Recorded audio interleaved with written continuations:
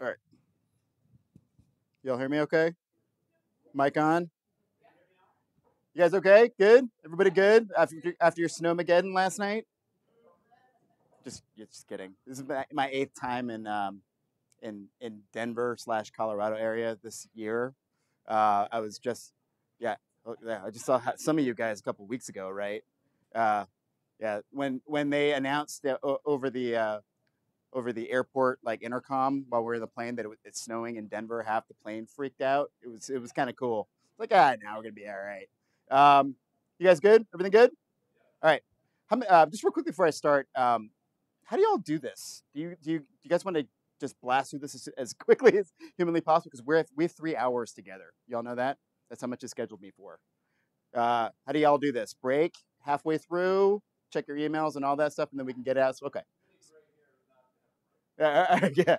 Tell me about it. My bladder is. I've been told to stay hydrated while I'm here, so my bladder is about this big as well. So yeah, so we'll go halfway through this. When you guys feel you need a break, raise your hand. But I'll just plan on going halfway through and then give you a break, and then we'll kind of get through the rest of it as quickly as you can. Okay? Because I'm one of those guys that's pretty cognizant of your time. Um, no CE, but I wanted to kind of get through to you guys that after 3 hours today, that hopefully you'll leave here with one, if not a dozen things to do in your business. Um, my name is Nobu. I've been in the industry since 1993. It says 96 on my bio, but 93 unofficially when my parents caught me making fake IDs and parking passes for my buddies in high school and said, you need to start using your powers for some good. This whole real estate brokerage thing, they're going online. They need your help building stuff. So I started in real estate in Anchorage, Alaska. Got into real estate in California, Washington State, and in Minnesota before going over the NAR side. Sold a couple $100 million worth of real estate during that time. My wife now is the realtor in Chicago. She'll sell about $80 million worth of real estate this year on her own. Not including the 20 to 30 million that she's going to send off to her buyer's agent and everything else. And it's the stuff that she's doing and agents around the country that are doing that I'm going to be sharing with you guys today. At the end of the day, what you all do is really important to regular people like me. I have now bought 2 homes without having access to the MLS out of the 9 that I've bought total. And I'll tell you that I forget. I forgot everything about what you guys do. I said things that I wanted to punch myself in the face for if I was my client, right? Little things like I was the guy that squibbled over $500 in a $500,000 real estate deal for the principal of the thing, right? Real estate's not like riding a bike, man. Okay, and what you guys do is important. How you convey it now, the value of what you do, the reasons why I trust you, that stuff has changed big time. Okay. My job now at NAR, I've been there, been working for NAR now for a little over 7 years, is to keep track of what's happening in the industry, not only within but outside the industry and how it affects you guys. My job is to go and make relationships with all the people that freak you out, and really to find the people that are going to be the next people that freak you out, and to convey what it is that you guys or what they do to add value to the transaction, to add value to the relationships that we build, and go from there. Okay. Today is just about business. While they asked me to talk about social media stuff, I'll tell you that if you haven't figured it out, don't worry about it. Don't worry about it. Your job is to be Facebookable now, right? I think the big issue that I'm seeing on social media in general is the lack of professionalism. The lack of professionalism has been dogging this industry for about 100 years now. And we have, for 100 years, been trying to figure out how to fix it. But I'll tell you, the bad apples out there are making it really, really bad for the rest of us. How many of you guys here are managers at all, or broker leaders? Anybody here? A couple of you guys? How many of you guys been here in the business more than 10 years? Okay. How many are brand new, like a couple of years in? Cool. 2 months? Well, good for you for being here, right? Learn good habits, man. That's the thing. Here's the thing about my wife, right? So if you're a new agent, newish agent in this room, we just moved to Chicago. We just moved. The great thing, and also kind of the weirdest thing about this business, is that people really don't care about expertise. They care that they trust you. Okay? And you have to figure out what made you successful in your previous lives and then carry that over into real estate. You need to outwork the hell out of your competition because most people think that this day and age is fantastic. You also need to spend more money than what a lot of folks are doing because most people, when the going is good, they retract, right? Because I don't need to do anything. I'm just sticking a sign in the ground and it's selling. Your job is to build a portfolio of work of awesome that makes people want to use you. We're going to talk about all that stuff today. We're going to talk about marketing. We're going to talk about technology. We're going to talk about, I'm even gotten to the point where now folks are asking me about apps again. It's like 2005 all over again. But there are some really good stuff out there that you can use. How I like to break things up when we're talking about all of this stuff is the before, during, and after transaction experience that people have. If you can buy something or use something that matters before, during, and after the transaction, that's all that matters now. It's all that matters now. Okay? Use processes, systems, technology, marketing pieces that matter before, during, and after the transaction. What you'll find is that in this business, we spend a lot of money on garbage. There's never been a better time to be a real estate technology vendor because it's cheap. It is really cheap to sell you crap that you don't need, guys. Okay? Really cheap. What used to cost hundreds, if not thousands of dollars a month, now is pennies. A really good CRM, $15 a month. You know? An app for you to put your face on in an emoji on a video of your next listing. That's like $5 a month. That's stuff you couldn't even do a couple years ago, right? We all now have supercomputers sitting in our pockets, right? These things. There's more computing power in this thing that landed the first moon mission on the moon 50 years ago. Should tell you a lot about these phones. My job is to tell you now that the concepts behind it are all that really matter. It's not just about these phones. It's about that they're now $1,000 each. I can do so much with it. It's a portal to my world, and I replace it every 2 years, every 2-3 years. Okay? When we're talking about before, during, and after the transaction, it's less about you and more about your clients. We need to hyper focus on our clients now more than ever. And specifically for you, you need to hyper focus on the customers you don't even have yet. Right now, you should be shifting into next year's business. Period. End of story. Nothing about the rest of this year is about this year. Everything about the rest of this year is about next year. You're no longer in sales. You're not. You don't sell anything. Actually, I will say that the most you sell is you to me. Because there are 4,000 agents in this association that I can use on my next home buy sell transaction. 4,000. I have a choice. And not only do I have a choice on 4,000 agents just in this market, in this area, because it's not even including Denver Metro, another 10,000 there, something like that, something ridiculous, right?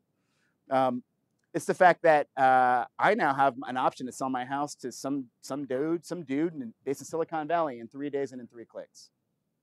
Okay? That's my choice now as a consumer, at least in my head. Why are we worried about what technology companies are doing? And that's the thing that I see too much of now, is that we try to get too techie. It's like again, 2005 all over again. Folks are wanting to know, how do I use Instagram in my business? Don't worry about it, because if you're on it right now and you're using it weirdly, you're weirding people out. You're weirding them out. Okay? Go to where your clients are. Go to where your previous sphere is. Be Facebookable with them. Because right now, what Facebook is, and don't fall into the trap of Instagram for real estate classes, okay? What Facebook is now, social media is now, is proof positive that you're not doing any work for me. I can see all the time you're wasting. Okay? Use technology to hyper-focus before, during, and after the transaction. Your marketing, we'll talk about marketing. We'll talk a lot about marketing now on social media, on your website. Your marketing should get people into the real world, offline, into the real world. Period. Everything about your systems and processes really need to remove friction and add convenience to my experience. Because the best of technology and systems and processes now that I'm using does exactly that. It removes friction, right? And how much you, and with really good marketing, set expectations with me as your next consumer is the trick, okay? I don't need you anymore for listings. I don't need you anymore to open up a door, right? I need you to help me find the right home. I don't need you to help me sell a house because really, I mean, I have technology to do that. I need you to help me sell my home for the most money in the shortest period of time. Help me find that buyer on the other side. And when it comes to relationships, I can't stress enough that you need to be a lot more relationally driven rather than transactionally. Because we here in the United States, we sit there and really love on the fact that we're relational. My SOI, my sphere of influence, is my number one supplier of business. But very few of us actually act on that. CRM. Use a CRM. It could be an Excel freaking spreadsheet. Just use something that allows you to not only after the transaction figure out who your A-list clients are. You could have 5 right now, but you need to prepare for 5,000. Okay, who's your A-list client? Who's your B-list client? Who's your C-list client that you just want to forget about? Put into a bucket, kick over, put over here. Right? This is what technology can do, and that's what we're going to talk about today. Right? And we'll talk about all the pitfalls that we're seeing out there, more along with the stuff that how we can use this stuff positively. Okay. So about technology, there's no such thing as perfect tech. None. No such thing as a perfect CRM. None of it. There's no such thing as perfect anything. You got to keep in mind, guys, just specifically on real estate, there will be 6 million homes that'll sell this year. 6 million. Okay. And every single one of those transactions and experiences are going to be different. So you can't have one piece of technology that is one size fits all with all of it. You can't. It's impossible. Why? Because with every transaction, there's you, right? And then there's a buyer, there's a seller, and all these other 25 people that are involved with the transaction. There's the buyer's mother-in-law and father-in-law that are involved with it. On the sell side, you know, you've got 85 family members giving unsolicited advice. You'll never find a perfect piece of technology. But, guys, we talk about before, during, and after the transaction, we're good. And 2, if you figure out what it is that you're doing, what technology you can use to, again, remove friction and add to convenience, you're going to be fine. You need to audit that when you get home. Audit it all. Is your CRM allowing you to seamlessly interact with your previous A-list clients? Does your CRM allow you to seamlessly and frictionlessly communicate with your existing clients to add a little bit of trust and confidence during the transaction? And before the transaction, does your technology, does your CRM, does your business process allow me to discover if I'm not ready to buy or sell? That's the trick. Does it allow me? Does it tell me I'm not ready? And will it allow me to cement trust with you until I am? Because your job is going to have to be squeezing every single person out of somebody who isn't ready, earning all that trust, giving them confidence so that they give you their friends and their family until they are. How many of you guys ever had a story where like you had a buyer it took 3 years to buy, 2 years to buy? All you guys, right? I mean, how can you get their friends and their family? That's what you're going to have to do, right? Systems, processes, marketing, technology, all that stuff needs to cement that deal, right? Social media. I'll just approach it from this point of view. How many of you guys here are kids, like teenage kids? Have you asked them where they are? What do they say? What do they say? What's that? Snapchat, right?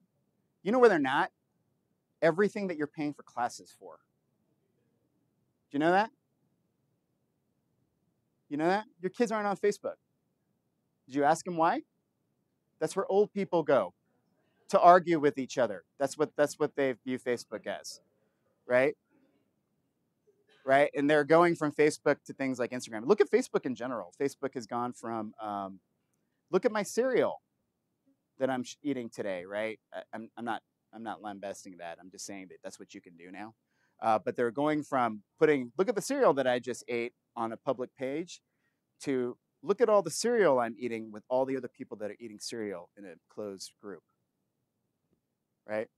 Um, Even Facebook has said anything public is an advertising platform. They basically said it. And Facebook now is going into groups. Have you seen the groups that they're in?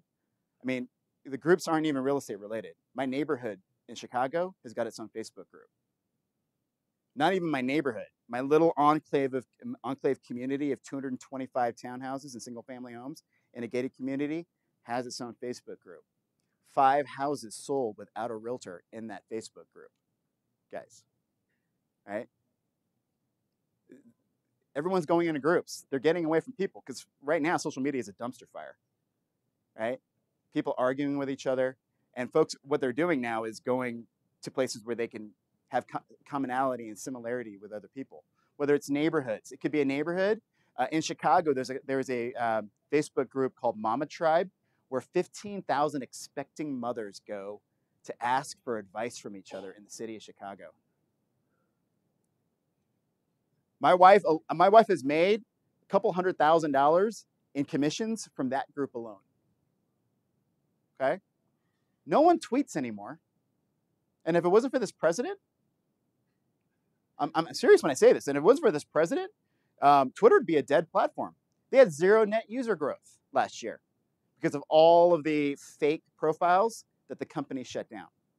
People are going to Snapchat. Why are they going to Snapchat? It's a little group. It's only me and my friends. So if you're talking about your listings in Snapchat, knock it off. No one cares about your listings.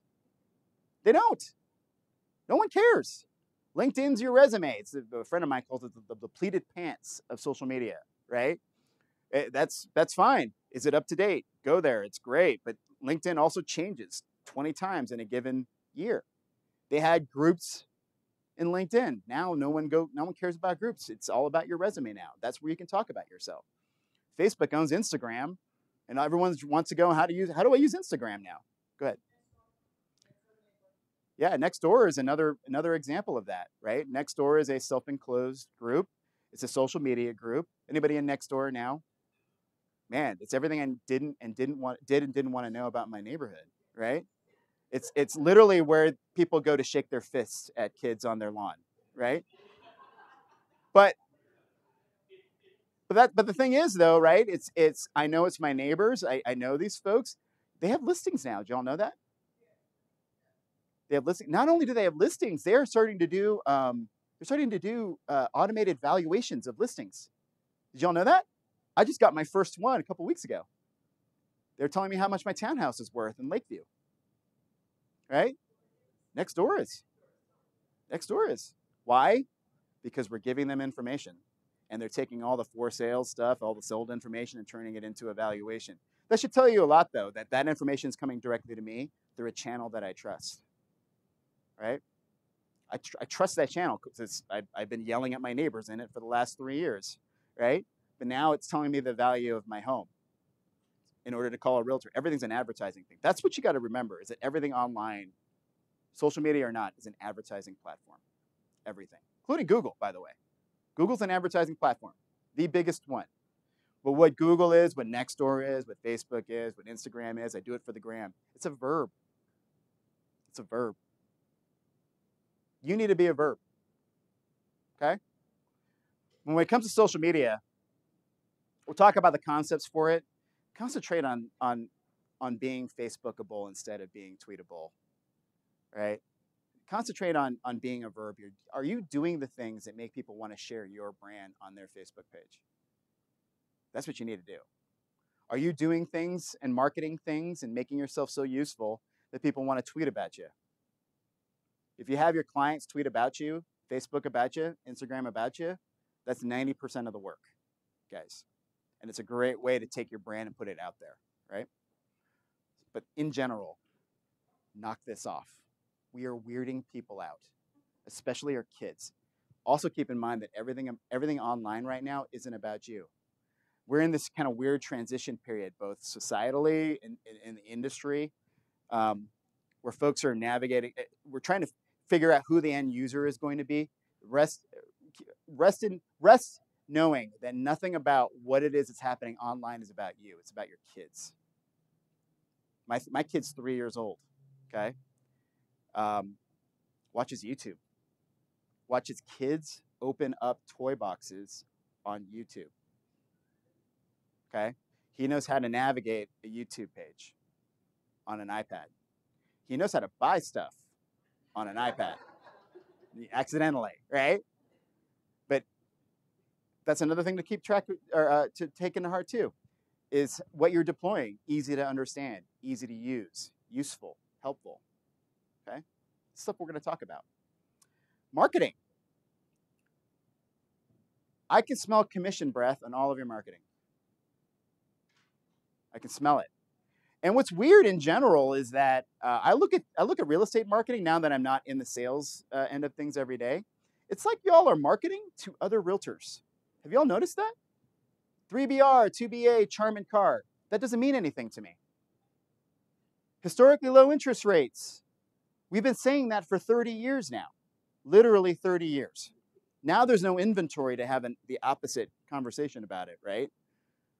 But all the marketing that I'm seeing now, that's the biggest eye-opening thing for me as a kind of a regular consumer now, is that everything that I see coming from the industry, it's like you're marketing to each other. Stop using realtor lingo in your marketing, right? That is going to become extremely effective when you're fighting an iBuyer. iBuyer, great example of that. No one knows what iBuyer means outside of this room because no one calls it iBuyer outside of this room. They just call it buyer, right? They don't really care who they're selling their house to. No one cares.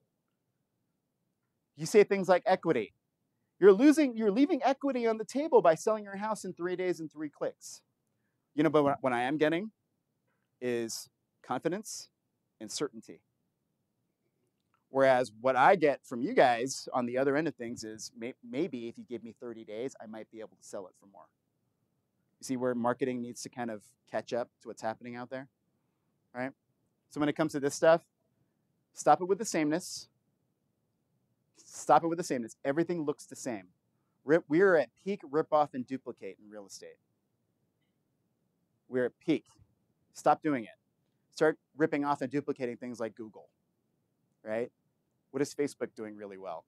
What are all these other companies doing really, really well, right? Talk like a human being. We'll talk about all that in a minute. But if it's about lead generation, you're going to lose. Generating leads now is actually fairly easy if you do it right. It's curating them that's the problem. Because you got to keep in mind that the last 2-3 years in this business have been a total aberration. Total. The people who can buy and sell and had confidence to do it and wanted to do it, they did it. And they did it at rates that were unprecedented, so much so that they bought up all the inventory that was available. And now all you have left are folks that have something holding them back. They're holding them back, right? Look what's happening out there economically, okay? People aren't making any more money than they were 10 years ago. They're saving at a reduced rate, which is why first-time home buyers are getting older. You're in a destination market. You all know that? You're cheap California, right? So people are coming here and buying up all the real estate, right? And you've got folks who are aging in place so they don't need to sell because they know that when they do sell, they're good, man. They can sell pretty quickly, whether they use a realtor, an iBuyer or not. It's where are they going to go on the other end, right? You need to shift to a lead curation methodology. How do I get somebody who I meet at an open house on Saturday to trust me enough so that when they are ready, they use me, but I squeeze every single person out of you that is. That's my wife's battle strategy for everything. Because Chicago, you think it's bad here? Chicago is horrible. Regular people can't buy houses. I mean, she's in a market where Lincoln Park, you're talking almost $1 million for a nice 2-bedroom, 3-bedroom condo. You want to buy your first single-family home where you're buying your own roof, your own siding, your own hot water tank, and all that other stuff. You're spending $1 million easily. And normal people can't afford that stuff because It's not just about the home, it's about the inventory and taxes. Taxes have tripled in the city of Chicago. Every single one of my wife's sellers are leaving. So what she's doing right now, when it comes to her methodology, she's actually now going, she's speaking now, but going to actual markets where her clients are going to. And she's trying to meet agents in Northern Florida, Alabama, Texas, where it's cheap to live, so that she can create a partnership with like-minded agents on the landing end of things and give her sellers some confidence and an exit strategy, right? But that, you need to curate leads for that. Curate it, right? We'll talk about all that stuff today, okay? The concepts is what we really are going to get behind. We may talk about brands here, and what I want you to do is embrace the concepts behind what is really driving these things, okay? And not the concepts about you, because you are not the end user. You are a business owner. You're an entrepreneur, right? So there's going to be inherent limitations and differences in how you're going to use technology, marketing, and all that other stuff. But when it comes to the concepts on why your clients use things, why your customers use things, you need to key off of that right now. So, case in point, it's less about Twitter and more about the fact that you need to consistently hit people in 200 characters or less, really good, high-quality information consistently over an extended period of time. That's how you build an audience. Instagram will tell you that you need to be visual in the way you communicate. And you need to be visual on a 2-inch screen. Video is about how, why. How do I do things? Why do I do things? Why do I want to move into this home? What I am interested in, and when it comes to Denver, this is a sprawling city. How many different markets are there? There's downtown, there's Rhino, right? Called Rhino is where the hipsters, skinny pants hipsters go, right? You got the suburb. This is the first time I've been to this part of Denver. What do you call this? What is this neighborhood? What is this area called? It's not the Denver Metro, is it? Yeah, you need to make it make sense to people like me who are looking to move here. Okay? Because the more you can ease that kind of friction, the better. What are you good at? It's not really about talking about how awesome you are. It's letting your clients do it. It's the best part of social media, is letting your clients do all the talking for you, which is why reviews, recommendations, that's your bottom line for social media. You need to be out there and having your customers talk about your brand day in and day out, right? We're going to talk about concepts more than anything throughout the next couple hours, okay? What this isn't about is demographics. I hate the demographic conversation. We've been talking about millennials since they were like young, when they were actual millennials. You know what happened to millennials? They got old, started having kids, right? And then it was like, what's the difference between millennials and their grandparents, the baby boomers? You know what? Right now, you need to be marketing the hell out to baby boomers, period. Baby boomers need to be told, hey, you know what? Wherever you want to go, I can provide you that exit strategy. But baby boomers at the same time, they act like this kid. They act like these folks. You have 2 types of clients, guys, and that's it. Connected, disconnected. That's it. That is it. I have met more curmudgeon-y 20-year-olds who have stopped using social media because they did something to get fired from a job, whereas I've met grandparents who are pretty dang savvy because they're using social media to keep up with their grandkids, right? You have 2 types of clients, and that's it. And it's really kind of powered by what kind of phone they use. That's the number 1 question, by the way, you asked at your client orientation. What kind of phone do you use? Because if it's a 20-year-old using a phone held together by duct tape, I think you're going to be okay, right? But I myself had a client. One of my most memorable clients. He was the perfect client. He was a surgeon up in Duluth, Minnesota, trying to buy a second home near to his grandkids. Anybody ever had a client that was like, I trust you. I don't need any emails. I don't need any of that stuff. We're going to be in town every other Saturday for the next 6 months between noon and 4 p.m. Just show us what houses you think are a good fit. I love that guy. He was a surgeon. The guy had nothing else to do other than, he was like literally pick people's brains apart. He was that good, right? But then he retired. You know what he got for a retirement gift? An iPhone. And inside a day, when he got that phone, he sent me an email saying, hey, why aren't you showing me these listings that are showing up on this app? Because he got that iPhone as a retirement gift because they knew that he's going to have plenty of time to keep up with his grandkids. And they all of his coworkers found out that he was buying a second home and told him what apps to download, what websites to go to. That guy, inside of a weekend, became a totally different client. I had to sit down with him the next Saturday and say, hey, we need to grab some coffee, most likely a beer, and talk about your new ideology when it comes to houses, right? These people are exactly alike, right? These folks will never use a laptop computer or a desktop computer, just like this kid will never, okay? My parents have a laptop or have an iPad for the airplane. They have an iPad for the living room. You know, they each have iPhones. This kid is on his third one. This kid is going to graduate with record amounts of student loan debt. So any of these people will need to be curated. But my parents, you know what they needed? Because they had time and they had money. But this kid didn't. They needed information about what mattered to them now. They had 3 houses: Alaska, Hawaii, and Reno, Nevada. Okay, Reno, Nevada to hide money. They're selling off businesses and they wanted to be tax shelter, right? You know what my parents needed? 1031 exchange. They asked me last year, 1031 exchange, is that still a thing? I'm like, yeah, but you voted for the guy that might actually take it out. So you better sell your houses quickly because you have till the end of the year to get it done, right? So a year and a half of dreaming about consolidating 2 of the houses into one home in Vegas. A year of dreaming went to 1 week of action, guys. And what they needed was an expert in 1031 exchange in Vegas. What are you an expert in? This kid, my parents are going to need it, right? Stop it with the demographic boxes. The only people who use demographic boxes, folks, are the ones that don't understand how other people work. And the backlash now is huge. Connected, disconnected, that's it. All you need to do is ask. Master the art of asking better questions. We're going to cover that as well.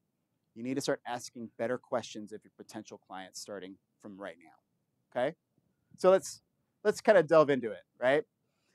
Out of all the concepts that you all need to take to heart, these are the kind of the biggest ones that I really love talking about. For those of you guys who saw me at the Colorado Realtors Convention, I talked a lot about this stuff. But guys, what I can do on my phone now is absolutely amazing.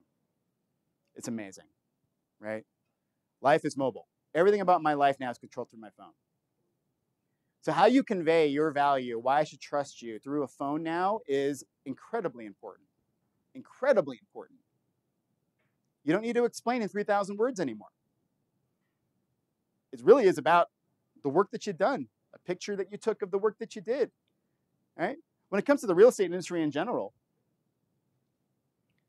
it's the story that you're going to tell through a mobile phone that's going to be huge. Like, seriously, stop saying things like you sold a house in 24 hours. Can you stop saying that? Because what you're saying to me is that, well, I can sell my house in 24 hours too, right? What kind of work does it take to get a house ready to sell in 24 hours? Somebody tell me. Yeah, right? It takes my wife almost 50 hours to get a home ready to sell. That's what you need to start tracking. Share that story through a 2-inch screen, right? But what I can do through my phone is absolutely amazing. How many of you guys use Amazon on your phone? It's amazing, right? I can buy stuff on my phone. I saw a commercial this morning before I got here. People can buy cars with an app on their phone. Have you ever test driven a car? You can't do that on a phone, can you? Right? But the fact that I can look for a car, figure out what car I'm going to buy, and then click on the one or two that will get delivered to my door, that's the stuff we're talking about here. What I can do on my phone is amazing. Marketing, guys, useful. I need to have that aha moment in your marketing. I don't need any pictures of you from 1995 anymore. Okay. I don't need pictures of you posing with your dog and a phone to your ear. I don't need that anymore. Right. Share your aha moments. If your website gives me those aha moments, share with me your website and the reasons why I want to go to it. But I need to be able to learn from your marketing. And if you don't know, by the way, ask. Your A-list client should be able to tell you everything you need to know. How your marketing is. Right? Is what you're seeing on my marketing indicative of my service to you? No? Fix it. Okay? Use your A-list clients, by the way, to keep all of the real estate marketing that they get throughout the year. And around this time of year, have these A-list clients come and share with you what it is that was great marketing to them. Because really, at the end of the day, all that matters is what they like, what your clients understand, right? And what they're seeing. But if I can learn from your marketing, we're good. Brands have become much more human. This is what I'm telling you guys. Stop talking like realtors. Stop marketing to other realtors. Technology companies are getting way, way more human. Way more human. The marketing that they do is absolutely amazing, right? Whereas we try to compete against tech. We're going to lose. Technology already won. Our job now is to get people in the real world where technology has no place, okay? But humanize your brand. Talk like a human being when it comes to your marketing and what you guys convey through a twin screen. Experience and wisdom actually matters. New agent, right? It's not like riding a bike. Hustling is something you need to go out there and do. Go see houses. There's a big difference in seeing them online, seeing them in the real world. How many, like, every one of these agents will tell you, you've seen horrible pictures on the MLS of homes, haven't you? But you see that home in the real world, this is kind of nice. And you're like, you don't want to share it with the rest of your other agents out there, right? The real world's a very different place, right? That type of expertise matters. The experience, though, folks,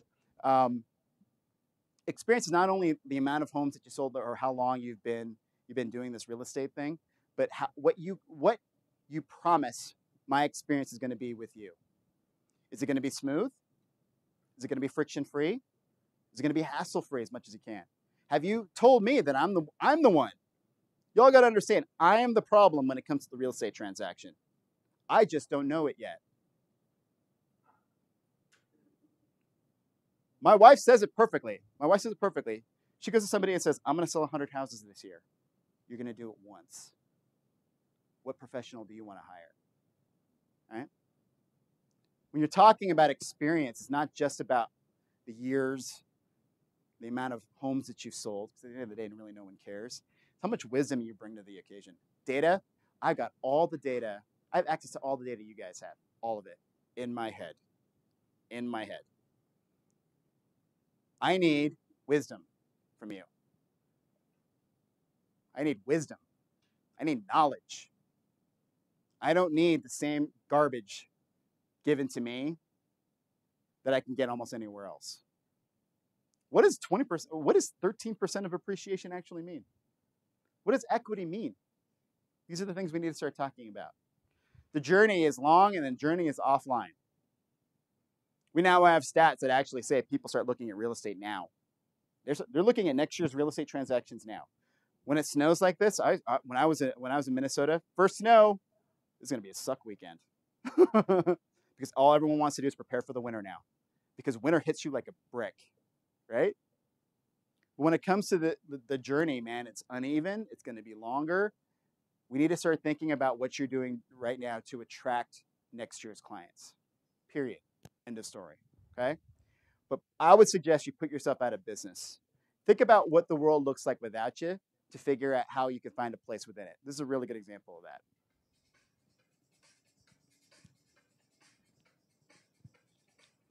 Imagine being able to virtually teleport from one space to another in real time. Hey, Sergio, how does it feel like to be teleported? Great, what's up there? So Sergio is to wear his HoloLens device, and I'm going to wear mine.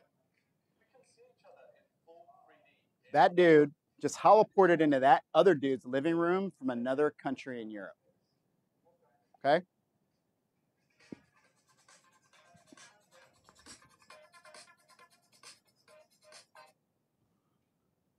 This technology, guys, is baked into every Xbox and PlayStation your kid plays with. This technology is baked into your $1,000 cell phones. Okay? What's the showing going to be for your kids? What's the showing going to be? I actually think that's not a bad thing, frankly, right? If I can take some looky-loos out of the equation, I'm good. Like virtually tour a home over here. You can already do it. But what I want is a real world. They want to smell the cat pee client. You know what I mean? That's what you want, right? So short term, you need to think, well, long term, you need to think about a showing. Do I need you for that? Short term, we're an industry, guys. I'm looking at you, new agents in the room. When your portfolio of work actually matters, guys, we're an industry that can't even take professional pictures of our listings. And we have kids doing this. They're holoporting into their buddies' living rooms to play video games, right? Our kids' new normals, man. This stuff, how are you gonna get people in the real world? You can't smell cat pee. That literally is marketing now. You can't smell cat pee in the real world, not yet, right? With this stuff though, man, you need to prepare for it now because you can already do half of this. You know, you look like an idiot with the headphones, right? But that's all changing. Apple supposedly is going to be releasing a set of virtual reality glasses within the next couple of months. Okay, but I'm not even concerned about that. It's the fact that cars follow suit, websites follow suit. I mean, I can go and virtually look. What I can do in my car, my rental car right now is absolutely amazing. Okay, what do I need you for? Yeah, showings. It's not seeing 30 houses this weekend. It's seeing 2 of the right ones. Waste your time over here. Narrow it down. But let's go see the ones that fit what it is that you want and what you need. And frankly, tell me, how many of you guys ever had a buyer that said they wanted one thing and bought something completely different? Right? That's huge, right? You walk into that home where somebody, like, it doesn't even fit their thing, but they grew up in a house like that, it's sold, right? How people feel is something we need to start keying in on. But put yourself out of business starting right now. How you do that is really simple, okay? We need to start being more like the true change agents that are out there. We need to be like them, and it's these companies. And you need to start, again, taking concepts from what these guys are offering and put it into your business starting right now. Google, the #1 real estate search website in the world. Google is. There are more real estate searches happening in Google than any other website put together. Other websites happen to be there when I search for XYZ Main Street, right? At the very least, own you. When I Google you, is what I'm seeing indicative of your service to me? If you don't know, ask. Client appreciation event that you should have by the end of the year. Bring 20 of your A-list clients out and have them become part of your marketing. Google me. Is what you're seeing indicative of me? If not, start changing it, right? Apple, premium service, premium product, $1,000 cell phone. Do you exude premium service? I actually kind of love these iBuyer guys. You know why? They're trying to figure out who it is that doesn't want to use you. That's pretty cool, frankly, when you think about it. 2, they're proving that people will pay a premium amount of dollars to use real estate services. That isn't you, at least right now. Y'all know that? I'm not going to take the average dollar amount because we have a lawsuit going on with that, right? But triple, guys, all in. That's what these folks are being charged not to use a realtor. Triple. Up to 18%, what I've seen, all in, of that sales price, including the administrative fee and all the other fees to fix a home. Okay? So they're figuring that out. What are you doing to exude premium service? Because whether I'm buying a $50,000 home, a $500,000 home, or $5 million home, I need to feel that. Premium service starting right now. Be more trustworthy than Facebook and Uber. That's a low bar to step over. Super, super, super low, right? We're an industry, we'll do an open house this weekend. Like the trick to be able to get people to want to give you their real name and number and email address is a thing, isn't it? Because those same people will have no problems using an app with my credit card number baked into it. With one button, some stranger will come pick me up, take me to the airport or to a bar. Some stranger. The bar is super low, right? Be more trustworthy than these guys. Zappos is powered by service. What are you powered by? And Zappos is now renowned for that, isn't it? I mean, anybody here ever used Zappos here? I mean, I call Zappos and they pick up the phone, which is the #1 complaint in real estate right now. People aren't picking up their phones, okay? And I can buy anything and return it in 3 days, no matter what, right? What are you powered by? What's your brand promise? You need to figure that out. What is your brand promise, right? Amazon, I can buy everything from A to Z. That's what that logo means. You see that? That's not a smile. That's a thing, A to Z. Why do you use Amazon here? Who's an Amazon Prime member? We all are. We are all a product, aren't we? Why do you use Amazon here? Who uses Amazon? Easy, convenience, quick, right? Saves me time, saves me money in my head, right? It's ubiquitous. I think it's troubling when our kids are going to grow up Googling Amazon, they'll see an ugly website instead of a river. It's troubling, right? What's that? Yeah, right? They upsell me. I have a 3-year-old. They successfully upsell me, right? Oh, my kid would love this. They're right. My kid would love this, right? Yeah. So, like, when it comes to Amazon, right? You need to be the Amazon of real estate. Amazon's in our business. Y'all know that? They're in our business. So Amazon, be everything that they are. I no longer hire you just for you. I hire you for the rest of your team. The rest of your team is mortgage guy, title dude, buyer's agent, seller's agent, right? All the lawyers that you have, basically everyone in your Rolodex that makes the transaction go, that's now part of your marketing. Amazon, everything from A to Z, right? Everything. I mean, look at Airbnb too. I look at Airbnb. I have friends who come out here for Broncos games from Alaska. And they don't go to hotels because hotels are extremely expensive around Bronco Stadium, right? What do? Airbnb. That's a lot of people's first foray into real estate now. You all know that? And it's pretty. Looks good. Tells me a lot of contextual information. You want to think about your next web presence? That's probably going to be it. It's inevitable they get into real estate. What is Airbnb? The single largest database of investment properties in the world. It's inevitable they get into real estate because they're getting their hands slapped everywhere they go throughout this country, right? But there's a lot of money to be made in transacting 1031 exchange style investment property switches, right? If you're an expert at that, maybe you should start exuding it, okay? But these guys, man, I engage with these guys more than anything else, right? Because as technology starts to have a friction-free space, we need to start meeting that demand, right? How do you reduce friction? How do you reduce friction? And it's not, buyer or seller. It's for me, specific to me. We need to start thinking about things like this because technology is an amazing place. This is a perfect example of it. Any of you guys have an Android phone here? Android phone? You can buy a pair of earbuds. They're cheaper than this now. I think they're about $130, okay? That in real time, translates a dozen languages into English into your ear. In real time. It's freaky. No, that's freaky, right? But you're seeing people run with things like this. I have a friend in Atlanta. Atlanta's become kind of like what Denver is, a melting pot of buyers and sellers. A buddy of mine might have a Korean client one day, a Russian client the next, and a move-up buyer moving into the city from the burbs, and a native Atlantean in the same day. But what he does is he takes he and his team, his mortgage people, title people, all those folks, they team up.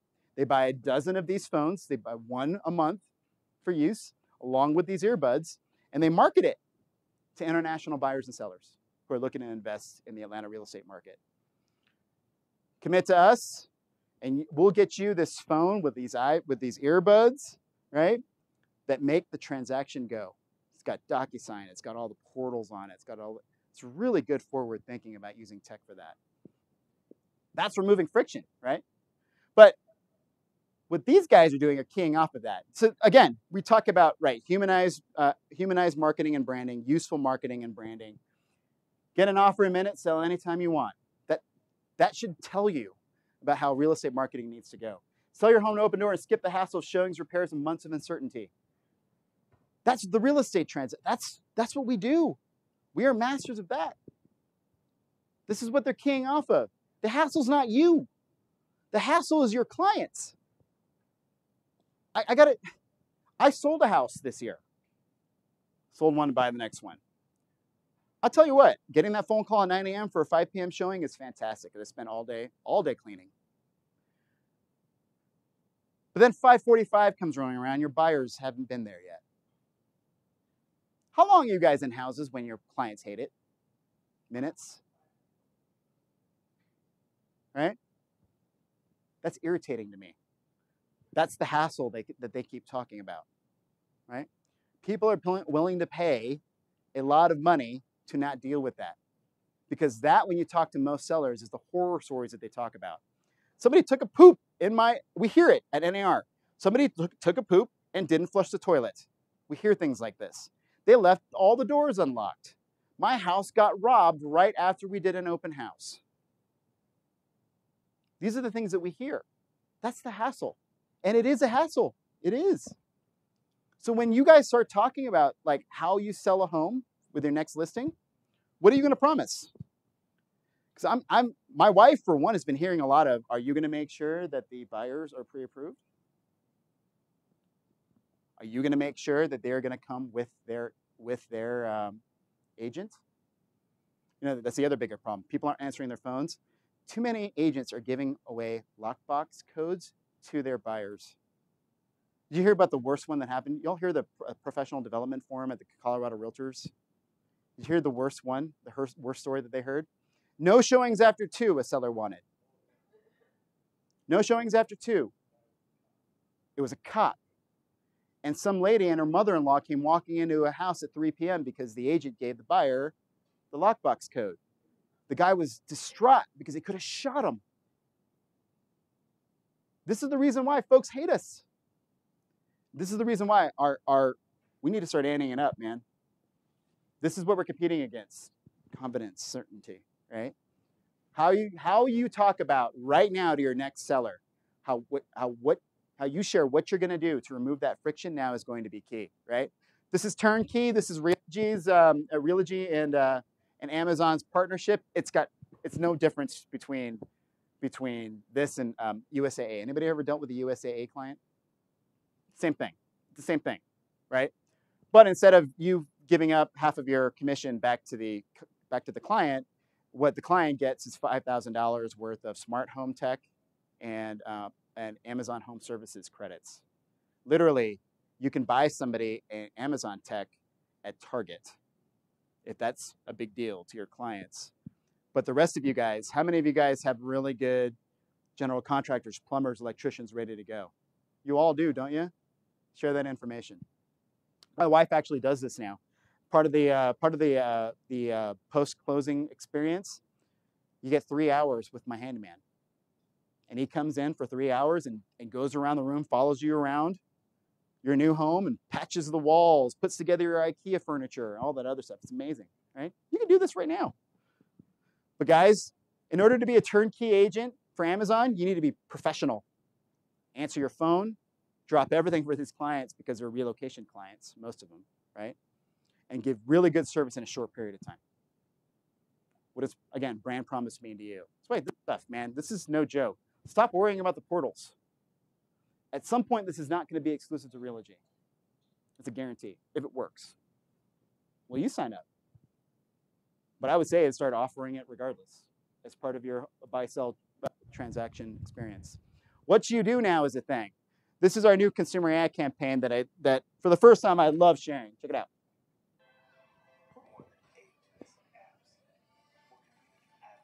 Listen to the story.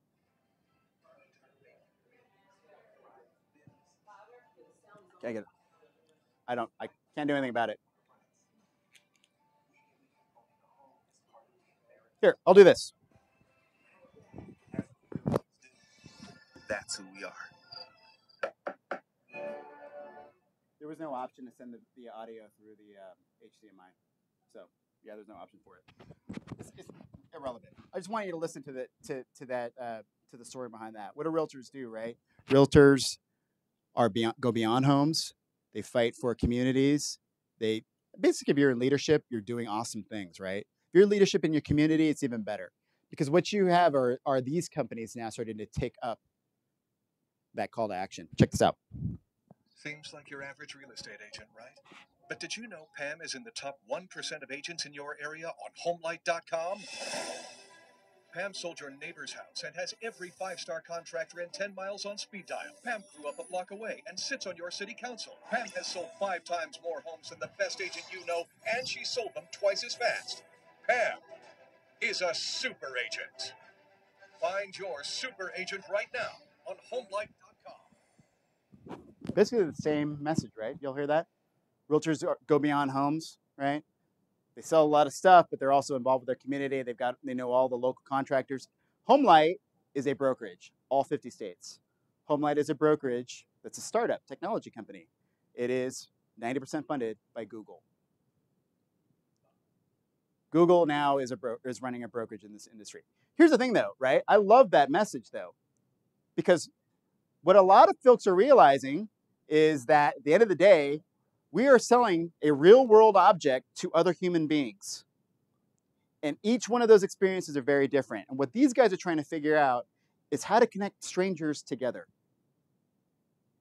That's awesome, because that tells me everything I need to know about where we live in this space. The people need us, and now you're having technology companies start to shine that light for a 35% referral fee, of course, right? So start acting on this stuff right now. Start thinking about what you're going to be doing right now to attract business. This has gone beyond the portal. Stop worrying about Zillow and all the other guys that are out there. This is big. Okay, sign up. It's free, by the way. Just sign up. Just see what they do, right?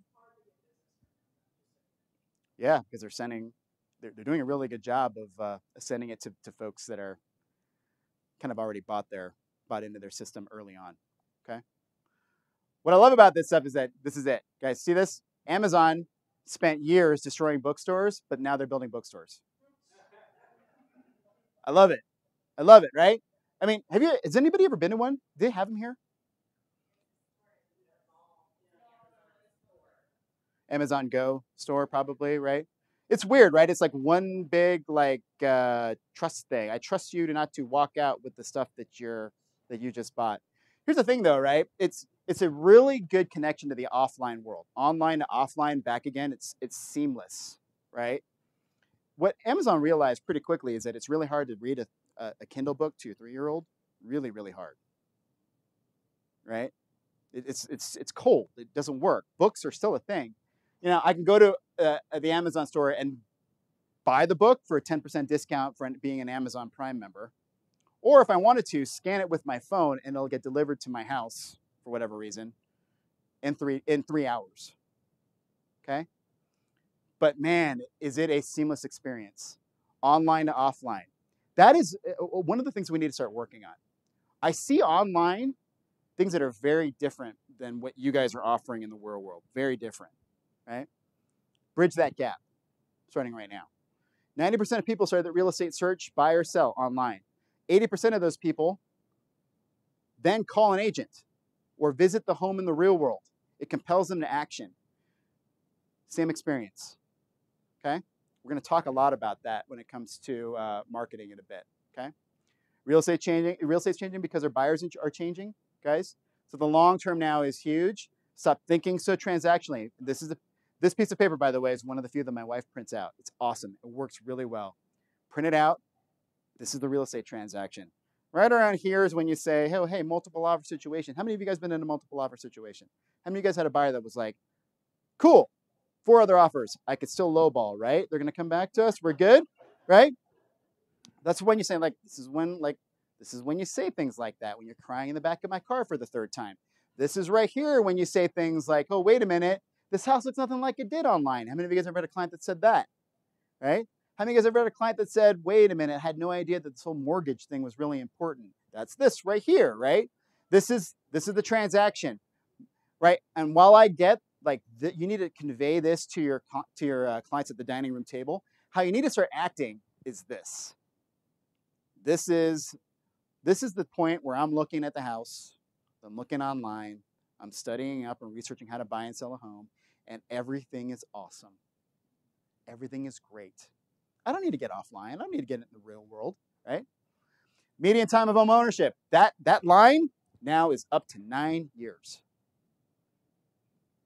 Buyer seller profile, guys. Out of all the stats they're sharing, the two that are most compelling to me. This is the first one. People are staying in their homes longer. You're experiencing it, right? In 9 years, I'm rethinking what trust and value is, right? 9 years. Buyers are getting older on the buy side. 46 is their average age right now. Wow. Right? 32 is average for the first time home buyer. 32. They're not getting out of college, getting their first job, saving for a couple years, and buying their first home in the mid-20s. They are paying off student loan debt. They're paying off credit card debt, and now they're saving as much as they can in order to buy their first home. Go ahead.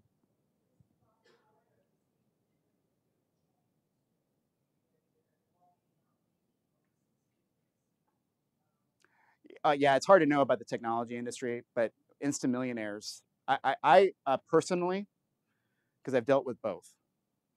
You ever dealt with a doctor, like a new doctor? Now they're making a ton of money, but they're still paying off debt, right? And what they've done, because they had you for their job, especially in the technology industry, you go to San Francisco now, you're paying $5,000, $6,000, $7,000 a month on a studio apartment, if you can even find one. So even the rate of saving still is not great, right? And it's relative, which is why you're seeing, you know, where the technology industry is pushing people? Denver. They're pushing them out here. That's why you have a hub, like you've got a nerd hub just north of here. You seen it? I saw it on Google Maps. Who are they? Do you know who they are? But seriously, they're here. You should be picking their brains right now about saving for homes. And the ironic thing about it is that almost all of these guys still qualify for first-time homebuyer savings programs, right? But it's all relative. You get that Silicon Valley kid who made it, and this is why again you cannot put demographics on top of these things, because I've met my wife has clients who work for Google and all these companies, but they got out of college, they lived frugally, they weren't spending $5,000, $10,000 on rent as a status symbol. They were renting their hovel. You know what I mean? They didn't have a car. They were saving at a greater rate, and they have a ton of money now. These people are everywhere. What they don't have is inventory, because what definitely these folks are doing, they're not buying that first condo. Remember, I got into real estate when I was a kid, right? People were buying condos and townhouses before they bought their single-family home, and then their move-up home, and then their forever home. Now they're saving on money and going, screw it, I'm just going to save another $10,000, $15,000, $20,000 and buy that 5-bedroom house that I'm going to pop out kids in. Which is why you're seeing builders react to that, right? So is the tail wagging the dog? I don't know. But what you guys have here is at least are more opportunities for people, okay? Yeah, but either way, they're getting older, and they're getting steadily older. So it really is, at the end of the day, how you attract people in their mid-20s, 30s for 10 plus years when it comes to what they're doing. These are the stats. This is NAR, Forrester, and Google research stats, guys. 50% of people started their home search 6 to 12 months in advance. Half the people who were left started 2 years ago. So 6 months to 2 years, people started the real estate search to buy, based primarily on affordability. So my wife, again, Chicago, she has a 2-year plan. She's a 2-year plan. Unaffordable market, 2-year plan. Here, it depends on really where they want to buy.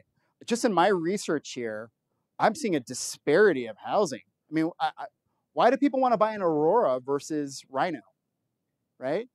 Skinny pants hipsters versus kids, right? There's a lot of stuff that's out here. There's a lot of opportunity here. You just need to be an expert in something and share it, right? 2 and 3 are researching you extensively before reaching out to you. 2 and 3. That's after whittling it down from at least a dozen agents that everyone and their mother seems to know. It takes 10.7 points of information for people to make a decision nowadays.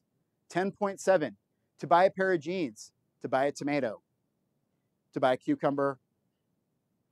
The single largest financial transaction of my life, give me more. And you've got plenty of it in this town, right?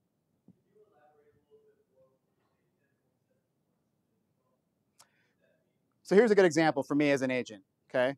I was an agent in Minnesota before coming here. I'll say this, 3 post-internet markets, okay? When real estate search became a thing and I can look online for houses, it became ubiquitous, right, with the internet. I didn't even include that because it was so low on my top 10 list of where people went. Number 1 stop on my website when I was an agent in Minnesota, glossary of real estate terms. Glossary of real estate terms.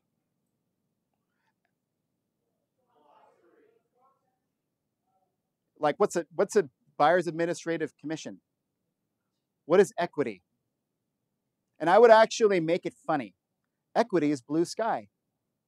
Because if your house goes on the market next to the house next door that's exactly the same, but your house smells like cat pee, the other house is gonna gain more equity than yours because it's gonna sell first for more. Let's get rid of the cat pee first, right? I used to put a HUD remember when HUDs existed back in the day? I used to put a HUD. HUD was marketing, and I would go by line by line, junk fee, junk fee, junk fee, state fee, state fee, state fee. I told people what agency was. I told people all these things that here's what a contract looks like. It's 45 pages. I want you to be up to date with it before we meet. I also had the top 10 every month. I did a top 10 list of what neighborhoods were selling and why. And I did one spillover market, right? Because if you were priced out of Edina, which is where everyone wanted to live in Minnesota or Minneapolis, I talked about St. Louis Park.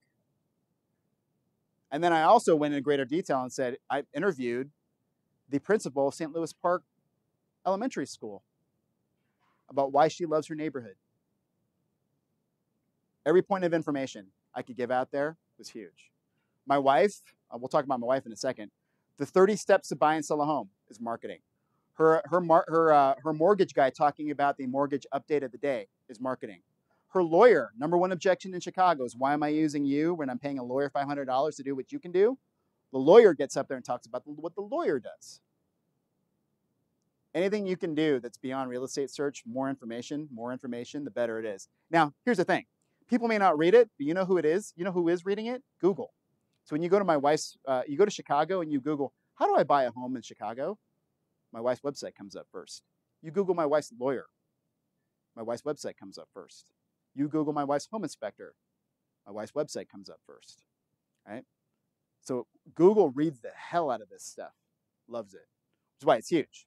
Also, when I was in Minnesota, I had a website called IAin'tFromHereEither.com.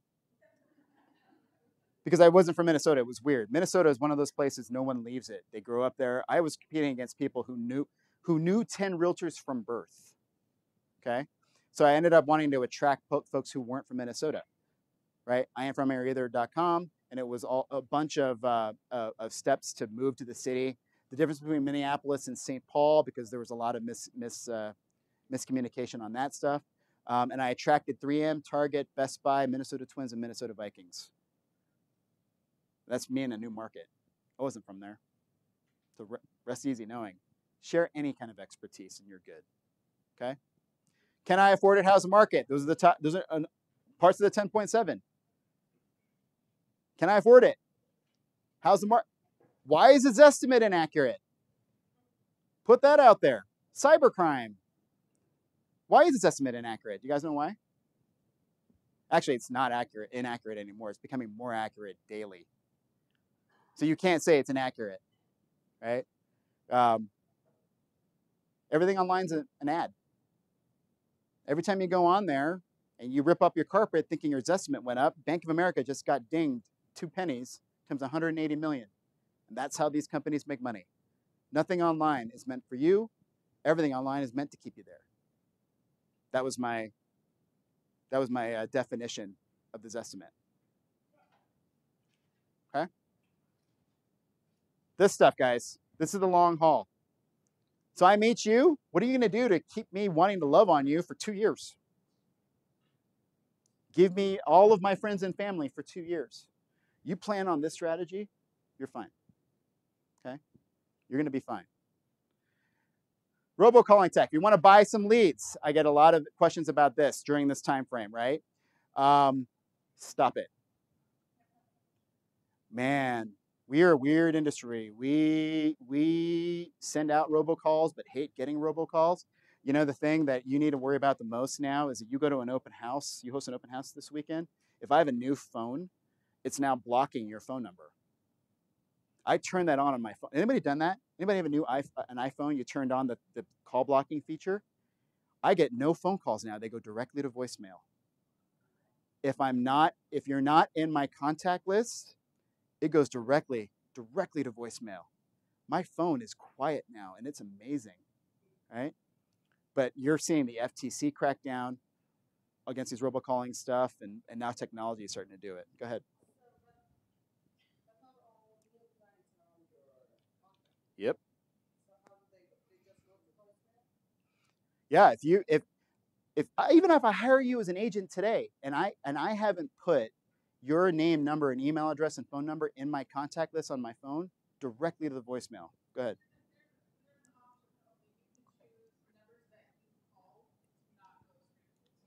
How many people go into that great a detail? Yeah. Yeah, exactly, right? So you know, like, so here's your first like big work hack. This weekend you're doing an open house. Make sure you add yourself as a contact in your phone. Add yourself as a contact in your phone. And then when you meet somebody who you made rapport with at an open house, bump your information over to them. You don't have a business card anymore. Your business cards are for your clients who love you. Give it to them. But when you meet somebody you get rapport with, hey, can I bump you my information? And you send it to them, and it gets automatically inputted into their contact list. Right? LinkedIn does that really well too. LinkedIn does that. But man, this robocalling stuff, if you're using robocalling tech, Vulcan 7, any RedX, any of these companies that do that, they are reeling trying to figure out how they're going to make this work. I love it. Love it. Okay.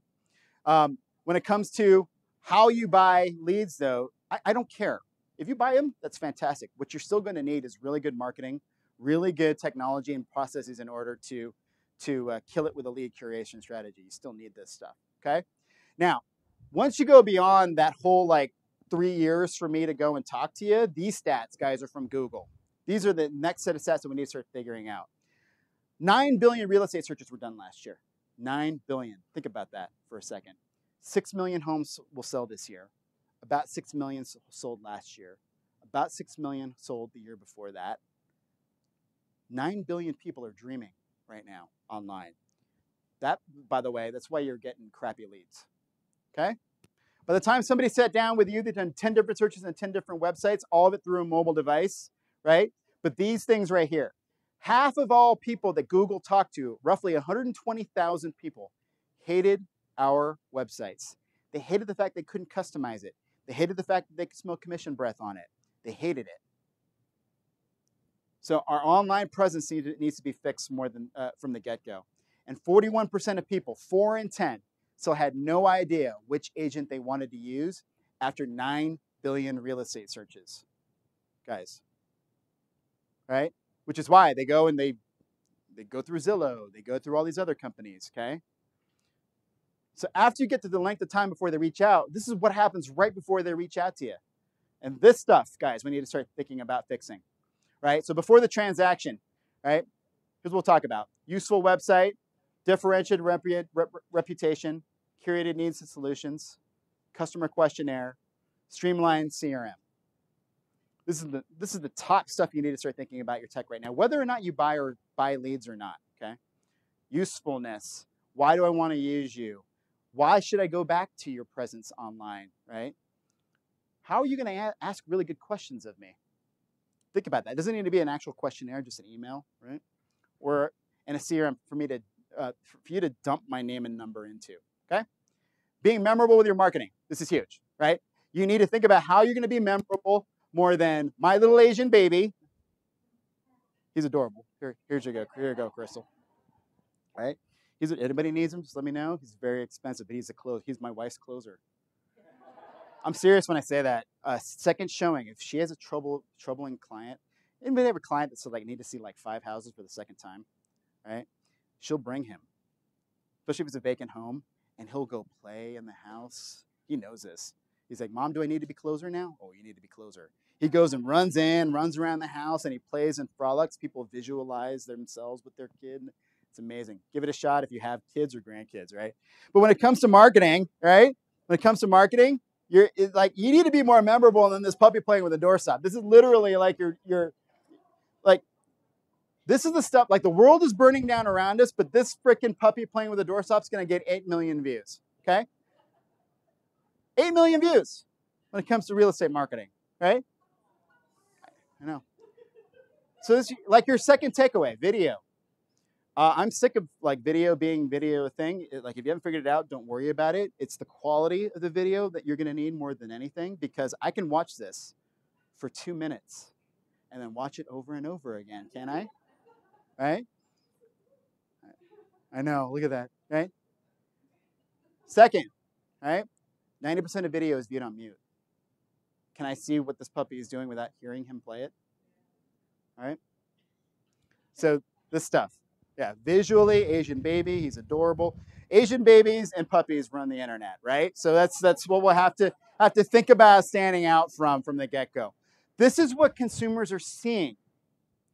This is the reason why they wanted me to come and talk to you guys about this, but I didn't want to spend 3 hours talking about it. These are active transactions, guys. Don't ever go into a Facebook group and start talking about a transaction. I see this stuff. And chances are, if you're on the other side of somebody like me, you know what I've done? Is I've Googled the hell out of you, and then I'm going to go to the same groups you are. And if you're doing this, I'm just taking screenshots, man. What if the seller gets a better offer during attorney review? Do buyers often ask for closing costs? And if so, how do you know for how much to ask for? Call your lender, call your broker.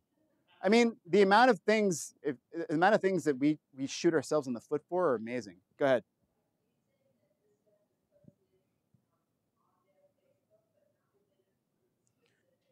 No, it's in a Facebook group. Okay, so this is a closed group. These I took screenshots of.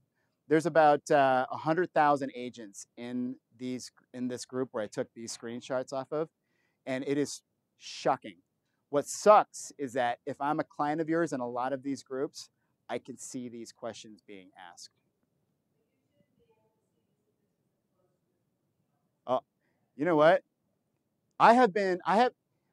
So specifically with Facebook groups, okay? I have been invited into a group. I'm not even in the damn thing, but I've just been invited into it for 10 days. I can see everything that's happening inside of it. If you have nothing nice to say about the transaction, shut up. If you're a broker in this room, know where your agents are going. If you're a new agent or any agent, if you're asking questions in a Facebook group instead of your broker, you should be fired. This is the biggest issue. But it's not just online that we're dealing with right now. It's things like this. This is an actual sign writer. This is a sign writer, right? Sold, for those of you guys who need to know the Urban Dictionary for AF, that's sold as F word. Why? Millennials use that.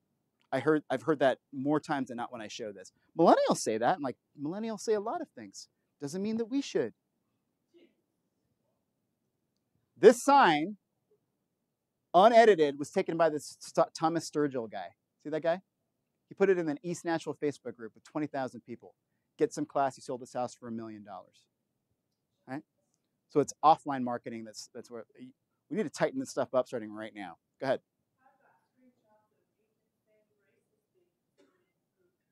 Yeah.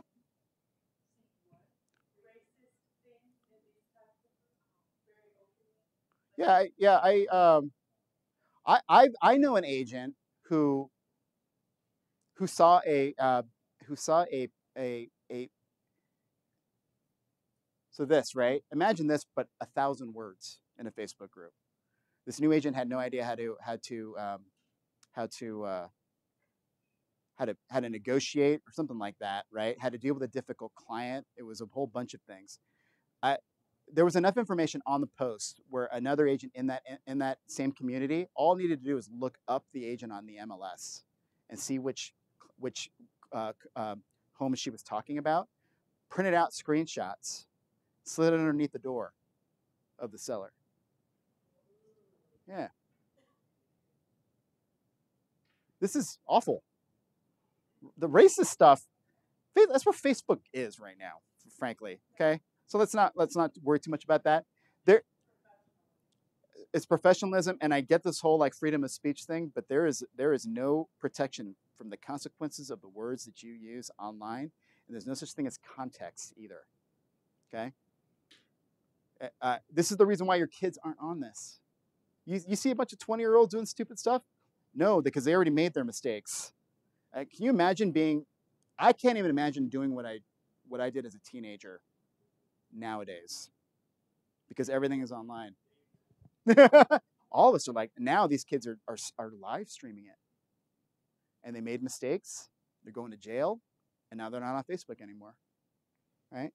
But it's almost always folks who should know better who are making these mistakes, right?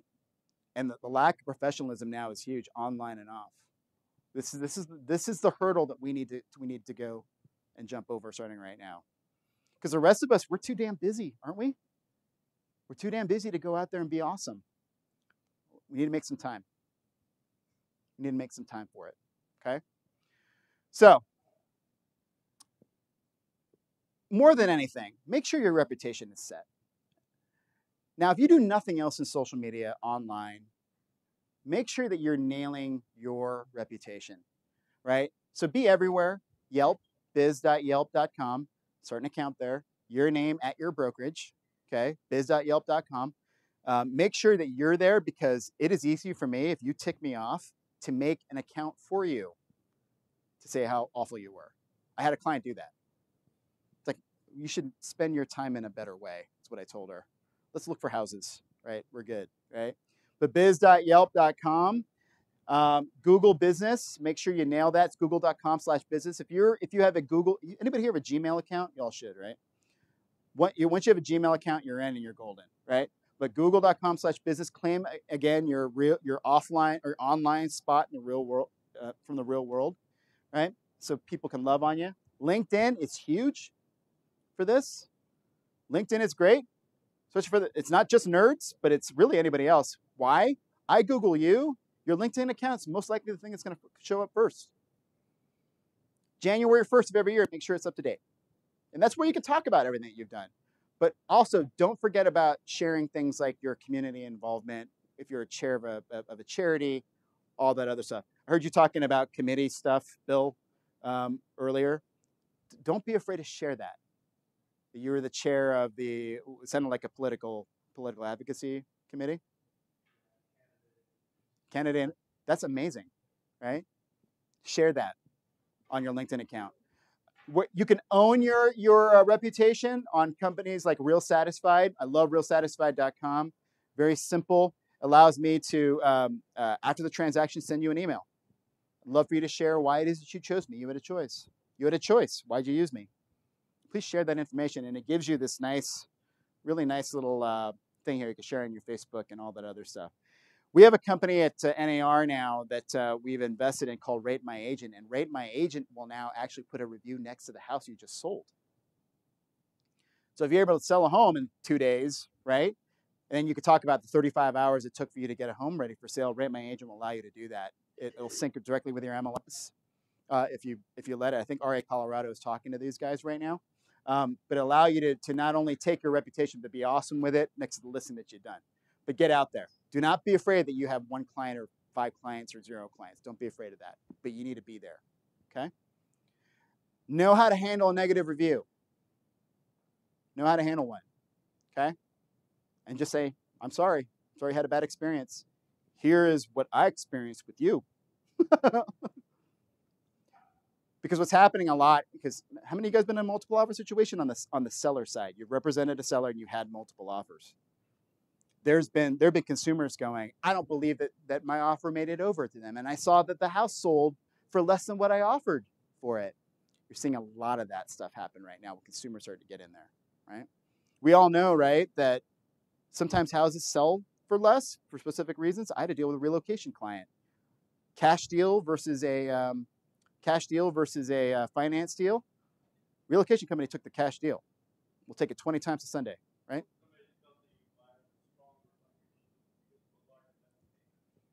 Yeah, right. I mean, there's a lot of things out there that we need to protect ourselves from, but don't be afraid to get out there, even as a new agent, but also be prepared for anything negative.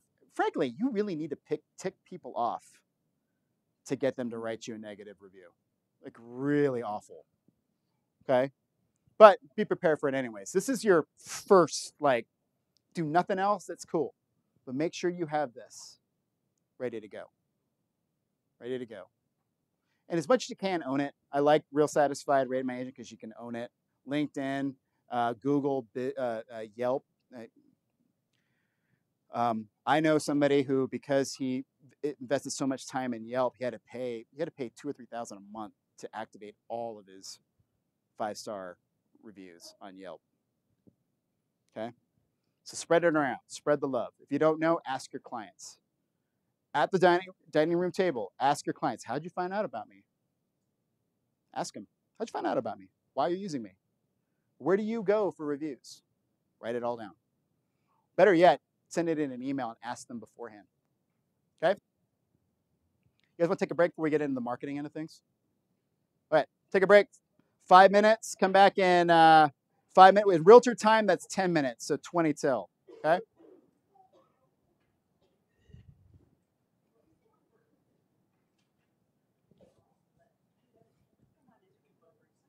Hello again.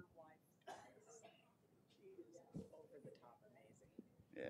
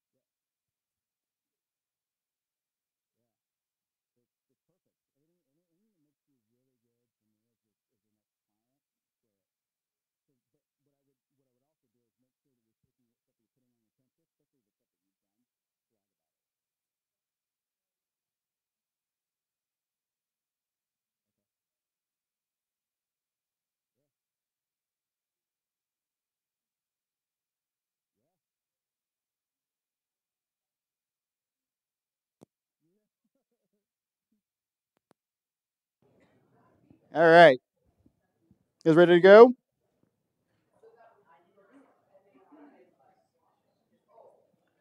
Any questions from any of that stuff beforehand? Got a lot of insurmountable, like what seems to be insurmountable things that are kind of bubbling up. But any questions on anything we talked about before? A lot of information, right? Yeah, go ahead.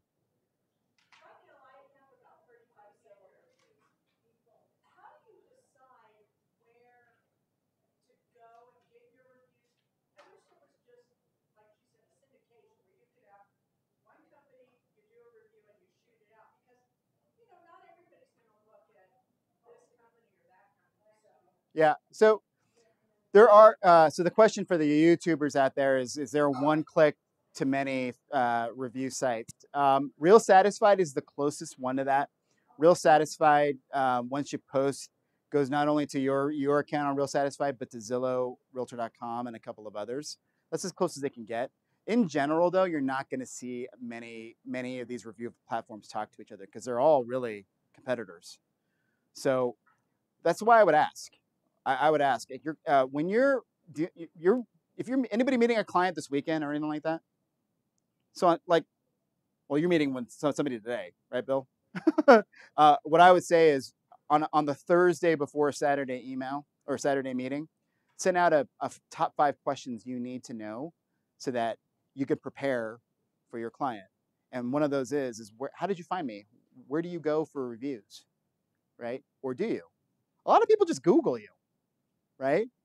So go to where they go and spread it out. That's the number one question I get a lot in terms of reputation management. Where do I go? So, to me, it's just be everywhere so your clients can love on you where they go. Yeah. Set up a Google alert, by the way. You all know what Google alerts are? Alert.google.com, alerts.google.com. Set up Google alert for your name so that when somebody uses it anywhere online, you get a nice little email about it. And do it for all your listings. If you're for Peggy, you're an agent manager kind of person. Do it for all your agents as well. So when you have an agent saying something or their name being used, you get a nice email instantaneously. It takes a couple of seconds for Google to index a page. Alerts.google.com. Alerts.google.com. Okay. Or just Google Alerts. I do it for my listings. I do it for me. I do it for my brand. I do it for NAR, a bunch of other places. Steve? Stu?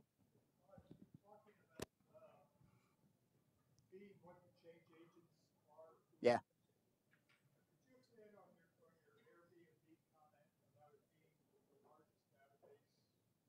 Yeah. So what is Airbnb? Airbnb is essentially investment property from all over the world going into one website. Oh my God, yeah, yeah. They and if you look at it strictly from the real estate point of view, I look at a home, and then I look at points of interest around the home. I see people writing reviews on the home. I see contextual information that goes beyond 3BR, 2BA, charm and car. Right. On the other end of things, you don't know what Airbnb is going to do, but I look at what they are, and there's a lot of money to be made facilitating transactions. Google's in it, Amazon's in it, right? So, but look at it strictly from the real estate point of view, at least for now. I would go back if you're thinking about especially if you're a brokerage, man. Airbnb is a really good website to look at to say, hey, this is kind of cool. Also, things like your visitors bureau websites. You'll see your visitors bureau websites; they're beautiful. I mentioned it at the Colorado Realtors convention meetings a couple weeks ago. I mean, I look at those websites being like really awesome real estate websites that don't have real estate on it. Because you imagine having play, visit, and stay on there? Right? It's amazing stuff. Think outside the box, man. Yeah, it comes to this stuff. And that's the marketing we're talking about, right? We talked about it a little bit already. Humanized messages that compel people offline. I think this is the big one. What don't people know to Google? That's marketing now. What don't people know? It's a lot, isn't it? I mean, take the transaction out. It's how do showings work? How do inspectors? This is why I'm telling you, the glossary of real estate terms for me solved a lot of problems.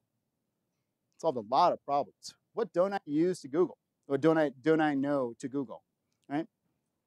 And your listings. Okay, granted, I was up in Beaver Creek a couple of weeks ago. That's beautiful, right?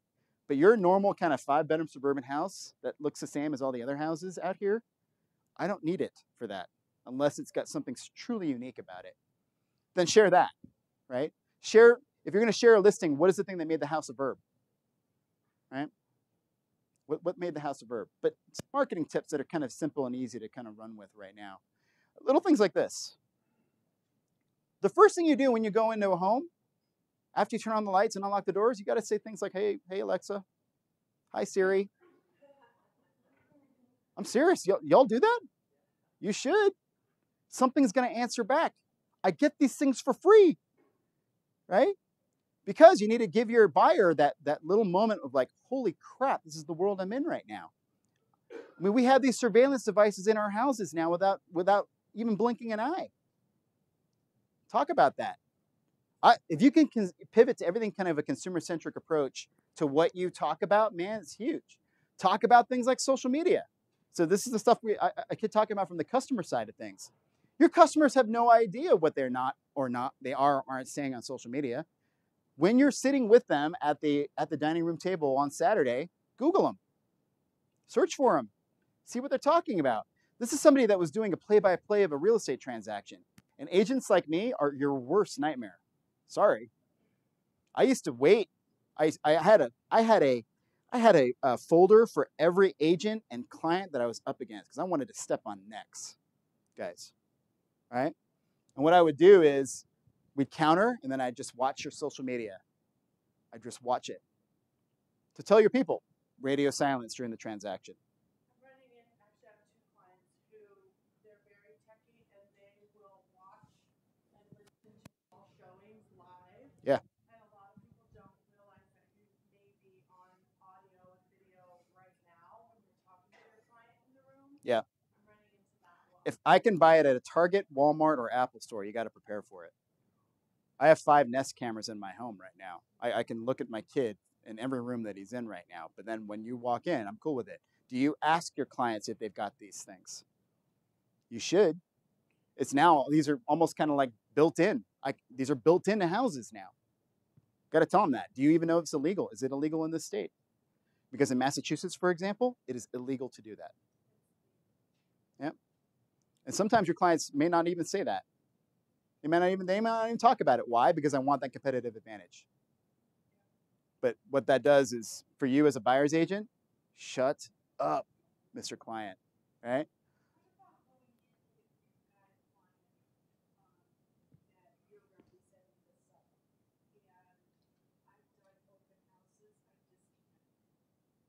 Oh, without you just disconnect it?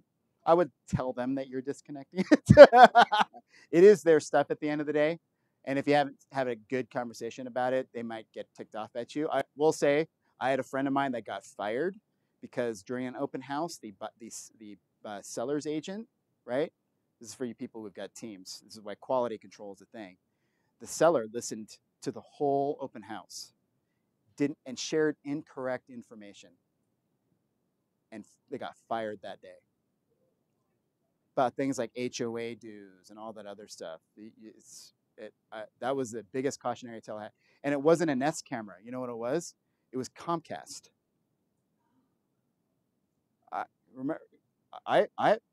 If I can buy it with my Xfinity cable package, you probably need to prepare for it. Go ahead. Yep. Oh yeah. Yep. Yeah, you got to tell your clients, we don't talk until we get to the car. This is the stuff that, like, most of your clients have no idea until they step on it, until they get screwed over in a deal, right? This is your job now, right? Protect them from themselves more than anything. Google, talking about nerds, right? When you depersonalize a house, start at the home office. That's the first place I used to go when I was a buyer's agent. Go to the home office because I see everything I need to know about the seller, and I Google the hell out of you. right? Right? So depersonalize the home office. You don't need to depersonalize everything else, but the home office is huge. And if you, especially for a corporate client, make sure that if they're relocating out, that their PR department has pumped the brakes. Really good lunch and learn, by the way. I walked into a home with my client once, and it was priced really low. Remember those days when homes were priced low, and they still sat for a little bit? Remember those days? Anyways, I walked in, and the first thing my clients were like, "What's the matter with this house? It's perfect." Walked into the home office, Googled the seller and his company, and found out that he was moving in 3 weeks. I found out the promotion that he got, and I found out where he was going. So we submitted our. I printed the PR notice out. I printed it out with the purchase agreement and said, "No hard feelings. You guys need to close in 3 weeks, but we can close in 2, but we ain't paying full price. Here you go." Right? Submitted it. I got my clients a hell of a deal. Hell of a deal. And then after the listing agent started talking to me again because we were friends, I destroyed her. We did a lunch and learn for the company. How do you get PR releases out for your relocating clients? When to do it? How do you partner up with your agent for it? And both the listing agent and I were better for it. Okay. We protect you from you. Things like this. Disconnect it. Do you even know how? My home that I bought in Chicago, we bought it in December, and for the month of January and February, we gutted the thing and made it look nice. But my contractor kept calling me saying, "Hey, your AC keeps kicking on." And you know what happens when it's 10 below and your AC keeps kicking on, right? Yeah. What happened was that I didn't change the Wi-Fi on my home because I didn't think about it. Me, right? Didn't change the Wi-Fi. It was still talking to the Nest, and the seller of the home that I bought it from kept trying to turn on the AC in her home on her app and didn't know why it wasn't turning on. Yeah, right. Disconnect your smart home tech. Let's talk about this stuff, right? Because and as a buyer, you're gonna be wanting, like, if you're in leadership, stop making things look like a party. This looks like a party, doesn't it? This is the time of year, agents who aren't in associations, they call this realtor prom time. Everybody's all dressed up, they're all doing their thing, right? This looks like realtor prom time. Talk about why it is. On social media, it's perfect, by the way. Things like the pack, right? Time of year where you guys are out doing this stuff. Don't be afraid to talk about this stuff. Illinois realtors are not Republican or Democrat.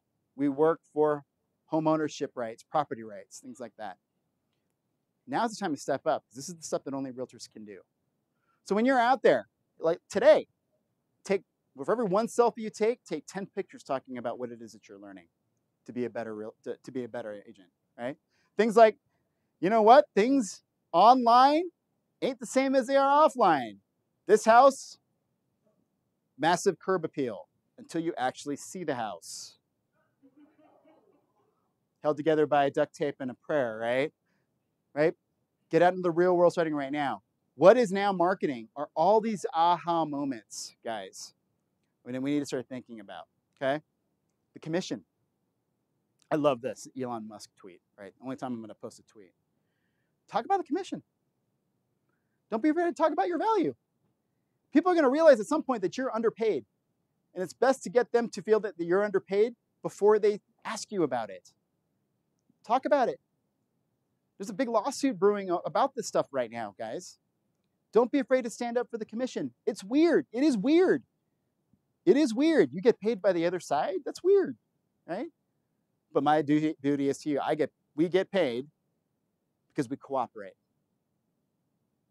We get paid because we cooperate. I get you to the table. The seller agent gets the seller to the table. We work together. That's how we're compensated.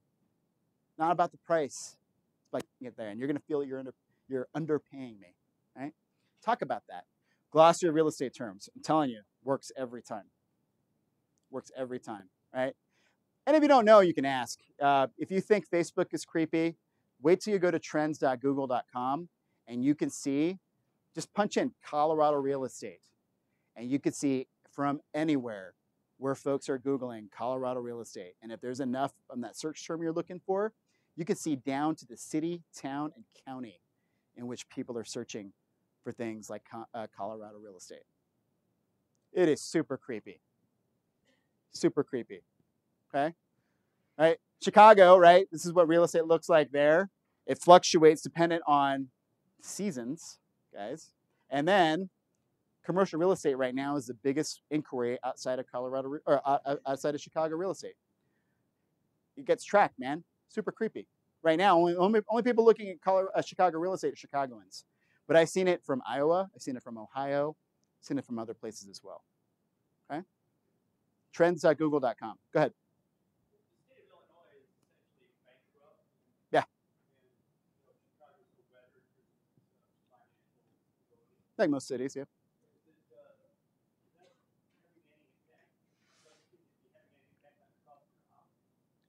Not the cost of housing. The yeah, people are leaving. But people are leaving Chicago the same reason why people are leaving San Francisco. Is I'm spending $10. I'm spending $10 on for a gallon of gas and a gallon of milk. Right? Chicago real estate sales taxes jump every 3 years. Right? Not every year like in Minnesota, like I'm used to, but every 3 years. It's a massive jump. Right? People are leaving not only the city, but they're going to the suburbs. They're not leaving the suburbs. They're leaving everywhere, right? So yeah, ask California how they feel. The number one buyer of Texas real estate are Californians. But you think about the culture shock. When what I've seen the best agents do, they go get their California real estate license, so they can get both ends of that deal. All right.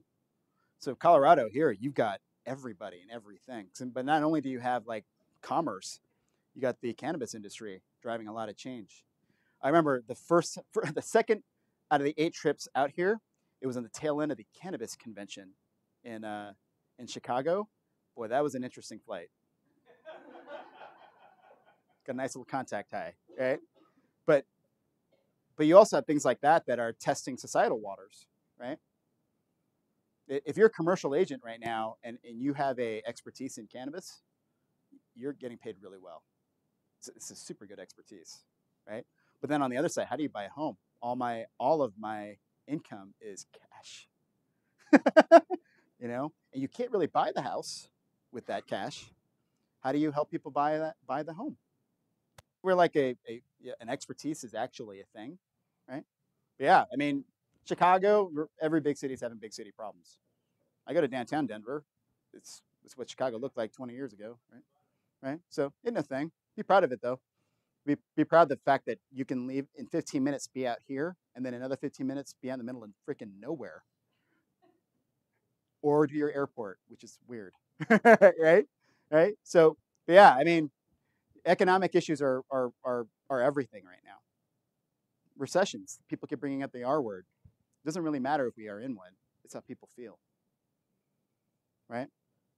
So how you gauge this stuff, you can actually see though what people are looking for. You go beyond real estate search. You can look on anything here on Google Trends and see what folks have been looking at since the beginning of time. It is creepy, super creepy. Okay, but okay, so let's talk about how you actually convey this stuff, right? So these guys, they're brokerages. They iBuy. They're realtors, but everything about what these guys do from a brokerage point of view really is consumer centric. Probably one of the few companies that actually are. They have to be, right? But look at the information they put out there, right?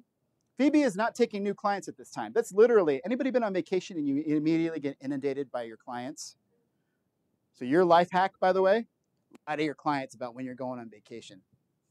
I'm serious when I say this. You're going to go on vacation for Thanksgiving weekend, tell your clients you're going the week before. Serious, I did that all the time. So that they come out of the woodwork. And they're like, when are you supposed to be on vacation? I'm like, yeah, I lied to you. But that's what happens. The sense of urgency that happens because of things like this information that's out there. This little message creates a lot of activity. Keep going, right? They talk about the commission. They talk about how they won 3 multiple offers, but they lost 2. This is the reason why these guys have become a verb. They go out and say, hey, there's a 70% chance that this home will sell in the next 10 days. Go tour it soon. It's a hot house on Redfin. Your job is no longer to like fight this. It's to understand how it is that it works. Yeah, not a problem. We need to be within 2% of sales price from the moment we put it on. Not a week later. Not a week later. Not a month later. It's from the get-go. We need to have at least 100 pictures. We need to have, we have to make sure that this stuff resonates with consumers, right? What they talk about. They also do things like reviews. See what the information that gets put out there? Do you even know if your listing has a review on it right now by these guys? It's not about you, it's about the clients that they're trying to get, right? Differentiation. Remember that 10.7 points of information? This is it. It's what it looks like. Now, do you need to spend $20 million a quarter? No. My wife, some of you guys have met my wife, right? My wife seems like a really nice person when you meet her, but man, she is just like, right? It's brutal efficiency that she wants, right? So what she actually puts on her site, she just writes it out there, the 30 steps to buy and sell a home. Just puts it out there, puts it on her site, and tells her clients, hey, if you have any questions, go to my website first, and if you have any questions after that, give me a shout. People stalk her site for years before they reach out to her. And this is just 15 minutes a week to make sure that her site is up to date. That's it. Get objections out of the way is what she does. Mortgage people, title people, lawyers all get up. They talk about what they do in the transaction. She puts it out there, puts it in marketing, especially the mortgage update, the title update. That goes to an open house client that she had just met. She's showing differentiation from the get-go. Chicago's a lot like Denver. There are 15,000 in the city. There's another 13,000 in the suburbs. So literally within an hour's drive, there are almost 30,000 agents that can help me with my real estate transaction within an hour's drive of the river of the lake. Okay, you guys got 4,000 here, a little less to worry about. But then you also have the other associations that are around. There's a lot of choice out there. Differentiate yourself from the get-go. This is 15 minutes with a $5 a month website. Right? Do you have someone managing her social media or her No. presence and then No. data analysis? Nope. Nope. Nope. Yeah. 15, she's not tech savvy. And some of you guys have met her. She's not tech savvy at all. She touches tech and it explodes on her. She's horrible. But what she did was, in her previous business, she was working with school districts that had 3-year budget cycles. So it was in her best interest to get in touch with you 3 years before you could use her. So she's used to spending time to reach out to people who can't use her yet. But she wanted to gain trust and confidence and value before that, right? So that's all she did. And it's 15 minutes a week. That's it. That's all she does. She has an assistant now that posts stuff to Facebook, but she doesn't use Facebook. She removed it from her phone. And Facebook, her page is when she needs to take an ad and boost it for one of her listings. That's all it's there for. She hates Facebook. She doesn't tweet. She stumbled on Instagram. She didn't really know that Facebook ads go to Instagram. She didn't know until somebody told her, I saw one of your Instagram ads. She's like, oh, okay, cool, right? But it's stuff like that we'll talk about that in a second, but she didn't know any of that stuff worked. We learn really bad habits in this industry, really bad. We think being busy on Facebook is work. We think calling 3,000 people blindly is work. No, you should be calling 20, 30 people consistently, right? What work is for you new agents, figure out an ROI quickly. Because people that train you most of the time are just like, just do X, Y, and Z with no way for you to track that return on time. But what this does before, during, and after the transactions, it helps. It helps before, helps during, and it helps after. And what she gets less of is phone calls. Because her clients go to her website, gravitate towards it, because there's something new there to learn every day, or they think every day. Okay? So this is $5 to $10 a month. So Christina, you wanted a blog. That's what it looks like. Okay? but make sure you're differentiating from the get-go. Okay? Philly Go Home Girls. This is a great example of it too. They don't do any of the crazy 30 steps to buy a home. What they talk about is their neighborhood. Ann and Aaron share their home stories.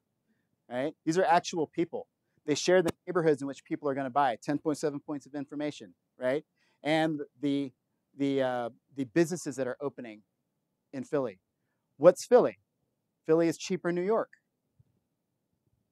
They want people to live out in Philly. They want to kind of talk about and humanize the neighborhood. That's what they do. Fantastic website. This is a WordPress site. Conceivably $15 a year for a business that makes a ton more money than that, right? This is one of the best websites I've seen. This is Abode, Windermere's Abode Real Estate Brokerage out in Tacoma. A friend of mine, Ann Jones, runs this brokerage. It's fantastic. But she stands up for Tacoma. She stands up for it. She's become synonymous with it. So every year she hires a photographer to go out there and update pictures of the hot neighborhoods that they love in Tacoma, to do business in. She goes out and takes the really good reviews and copies and pastes it off of her Yelp page and puts it on her website. And she has videos like this. If I can play it. Completely believe it's key. Getting a house ready, getting the marketing materials ready. It's so crucial to selling these days because of the way properties are presented online. I really, really believe in presentation, so photos, video, all of that is very crucial. So that video is on our YouTube page and on our website. On a Thursday before the Saturday meeting, that video goes to the prospective seller. It says, this is my team. This is what I do for you, right? So when we're sitting down on Saturday, we're not talking about this. We're talking about listing strategy. So instead of a 3-hour thing where you're explaining, it's 1 hour, she's in and out. And what's cool is that if I get this on Thursday and I realize that I don't want to work with Ann anymore, by Friday I know.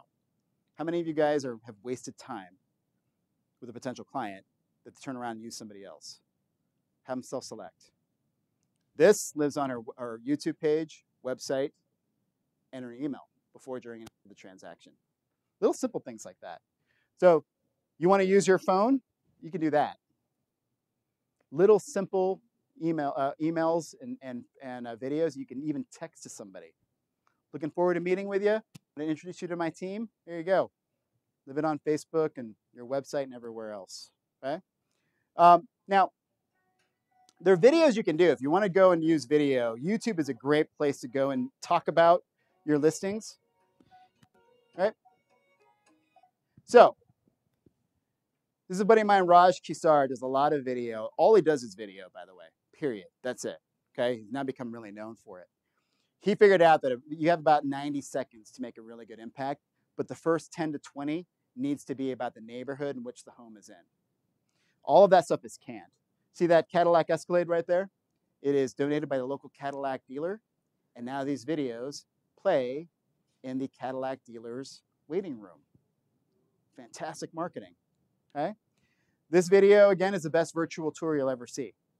But because all he does is video, right? He doesn't spend a lot of money anywhere else. He also has videos that talk about this stuff. One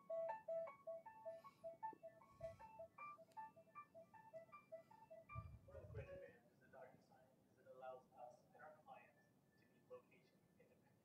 What I mean by that is that we can be anywhere at any time as long as we have our iPhone or our iPads with us and sign and share any document involved in the transaction. DocuSign really benefits me as a transaction coordinator because now the days of tracking down your client to have them sign on paper with. Isn't this an awesome video? You think DocuSign is like unique? No. How you market it though is, isn't it? I use DocuSign to make sure that your experience is seamless and quick and decisive no matter where you are. Simple videos like this. Again, record it, can live everywhere. Send it to you on that Thursday before a Saturday meeting. Right? This is where social media, you put it on your YouTube pages. It's amazing what you can do from that. Transcribe everything you're saying, by the way. Written word needs to go into the general description. And if you can, caption it. 90% of video is viewed on mute, guys. 90%. Because I shouldn't be watching it. I'm in traffic, I'm at work, I shouldn't be watching these videos. That's why when you see people talking in video, almost everywhere now, you're seeing what they're saying written underneath them. That's the reason why. Okay. But if video can solve problems for you before, during, and after the transaction, you're good. Points of interest videos, you're seeing folks like this. I would recommend this if you've got a neighborhood that you're really trying to you're trying to humanize your neighborhood. This is Burlingame, which is just outside of the Bay Area in San Francisco, right? You go to Burlingame because that's where you pop out kids, but you're scared of that stuff, right? This guy does fantastic video for his Burlingame Buzz website. This is basically a blog. This, not only does he do videos like this, but he'll go and he'll interview the principal of the school in Burlingame, talk about the reasons why she loves being the principal there, right? New restaurants open up, they actually pay him to do these videos so they can put it on their social media, and he uses it in his. Okay, that's what these videos look like and how they're useful. Okay, points of interest videos. There's a whole number of ways to go out and share expertise, but neighborhood videos like this, they can last forever, forever.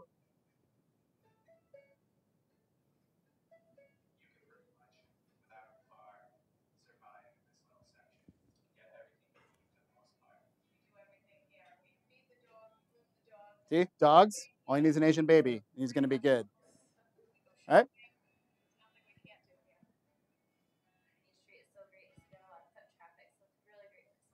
Again, one of these videos, you do it once, it lives forever on a YouTube page. Really cool stuff. No matter what you do, just make sure that what you're doing connects to the reasons why. So again, this is Ann Jones.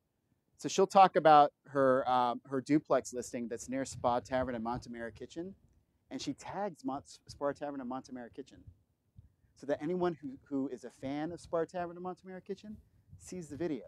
You don't need to pay for it, right? Tag it. Here's what you can't do.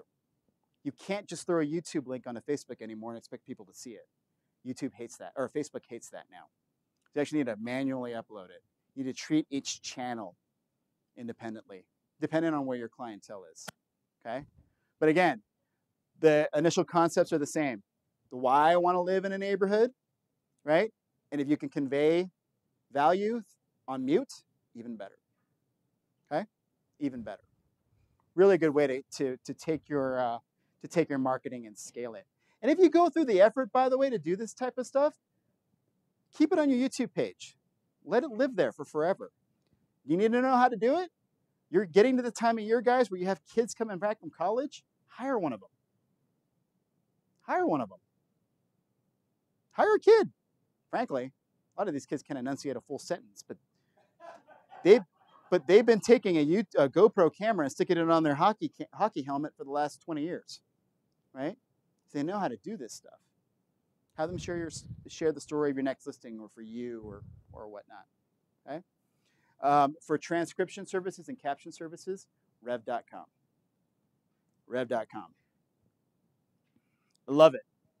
So rev.com allows you to take a video that you've shot. So say you're speaking on it for 3 hours or whatever, right? You upload the video, and some dude in India literally listens to your video, transcribes it, puts captions on your video, puts it in the general description of a YouTube page for $1 a minute.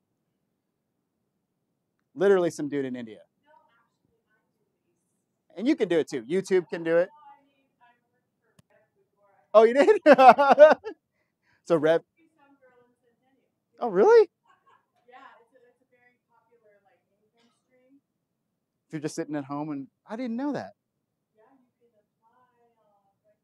Oh, yeah. Yeah. And they really push a very quick turnaround time, and the captions really capture the Google algorithm. Yeah. And so it boosts your video, it boosts your presence, very cheaply. What do they use? What do you mean? Like, what did you use when you were doing it? Did they give you a platform? They have an interface. Okay. Where it's loaded. You sign an NDA every time you click on a video to do the caption. Yeah. And then they have this really slick interface that makes it just effortless. Yeah. Wow, nerd right there. Literally, it's been like Jahib from India that's done all my wife's videos. It's really cool. Yeah, but it's cool, right? Rev.com, buck a minute, right? You use the service. Yeah, so the captions, as she mentioned, Google reads it, right? Google reads all that stuff. Yep. The videos are, I'm strictly YouTube too. Good. Body. Awesome. YouTube, I think you can do it your own, but don't worry about it. I will say though that that stuff is getting better. It's everyone having an Alexa and a Siri screaming at their phones. We're all a big product. We're making their technology better. We're training the AI. That's the reason why Amazon's giving this stuff away for free, if not cheap, right? Yeah, it's creepy. You should probably know. Go ahead. So I just want to make sure I'm understanding that correctly. So earlier you said that the best videos are 90 seconds or less to capture your audience's interest. So like essentially if I have a 90-second YouTube video and I want transcription on it, it's going to cost me $1.50. Am I understanding that correctly? Yeah, it's cheap. Is that okay? Oh, Yeah, sorry. Should I ask you? Yeah. yeah. Yeah, it's cheap. It's cheap. Yeah, it's yeah. I would say though there is no hard and fast rule on video times, right? If it's entertaining and memorable, it could be 30 seconds, it could be 5 minutes, it could be an hour. If your video sucks, it could be 30 seconds, it could be 5 minutes, it could be an hour. It's still gonna suck, right? So it's how compelling and memorable it is, more than anything. Remember the dog playing with the video or dog playing with the doorstop? That's what you're fighting. That's what you're fighting. Okay. Social media. Okay. Talked about it already. Being Facebookable, being tweetable is now a thing. That's like if you're giving people all this information for them to share, that's 90% of the work, guys. Right? The number one most shared portion on my wife's website is here are steps to keep your pipes from freezing. Her number one, she sends it out every January because it's not only is it here to keep your pipes from freezing. Here's some tips, but if your pipes do freeze, here are 3 of my favorite plumbers that will give you a 10% discount if you mention my name. Little things like that, right? Give people something to share. That's 99% of the work. All you really need to do is that, okay? Because you have all this. They're not going away. But they're all owned by the same like 5 evil conglomerates, right? I'm on YouTube right now, right? Owned by Google, right? Go to where your clients are, be there, show up, go where they are, and you're going to be okay. Start with them. And if you want to grow, grow. Go to where your clients are going to be. Easiest way to do it. Now, here's a really good example, though, because here's what the best of the best are doing. The days of do I split my personal and my private information into 2 separate things, that's dead. Okay? Don't worry about that. Folks are going to hire you regardless. Okay? They're going to find out if you're a weirdo. It's okay. For me, I had a bunch of tattoos. I have more tattoos than my mother is comfortable in me having, right? But I attracted folks who were cool with that stuff, right? Who were you attracting? Who are you looking to build your brand with? Ann Jones, who we just talked about, man, she does a really good job of using social media to brand build. She goes and she talks about her local market. She basically is an extension of her business persona, right? And she goes and talks in great detail about why she loves Tacoma. Stand up for something. Stand up for something.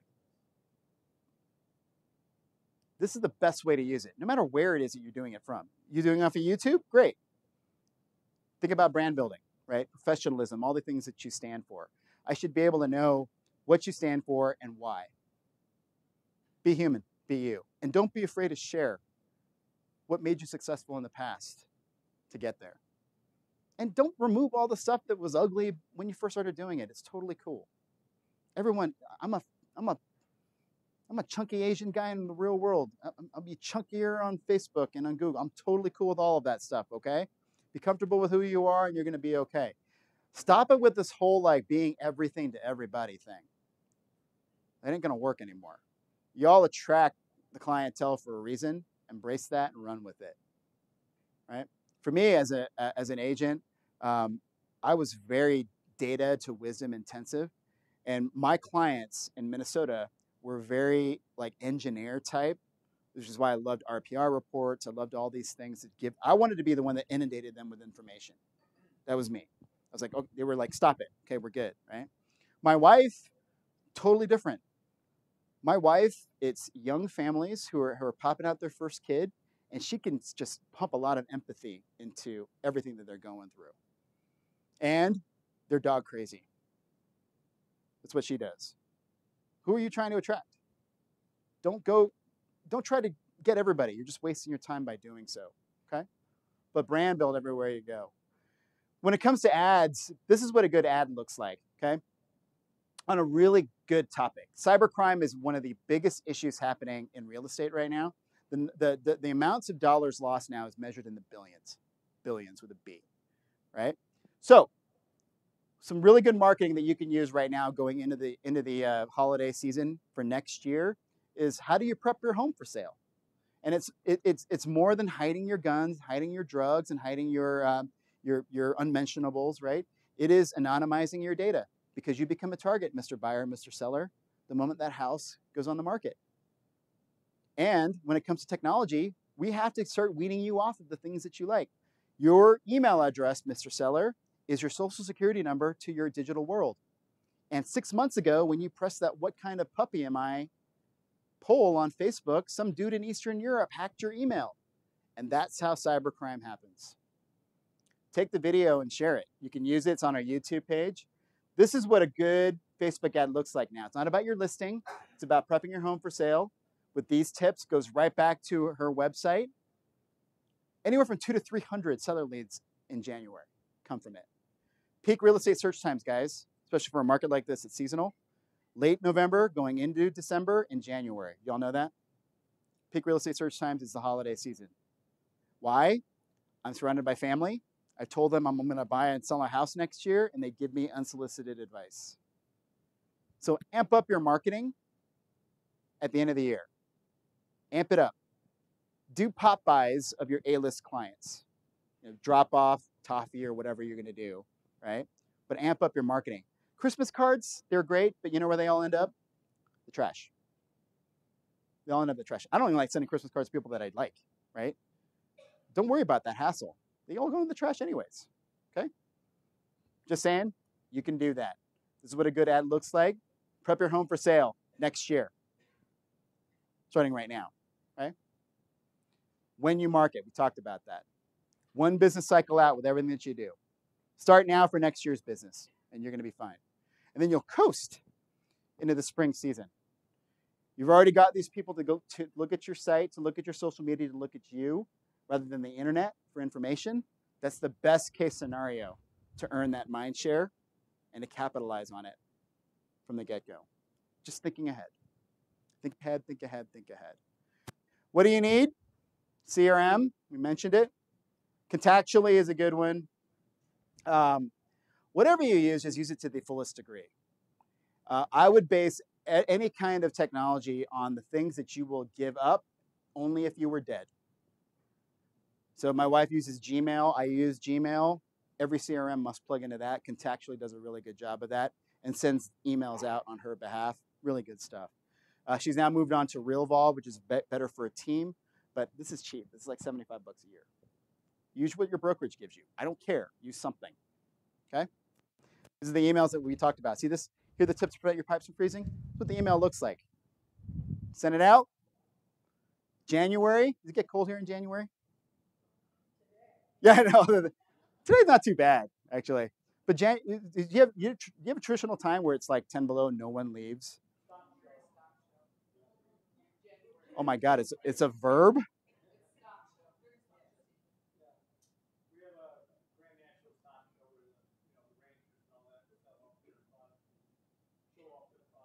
This is the most Colorado conversation I've ever had.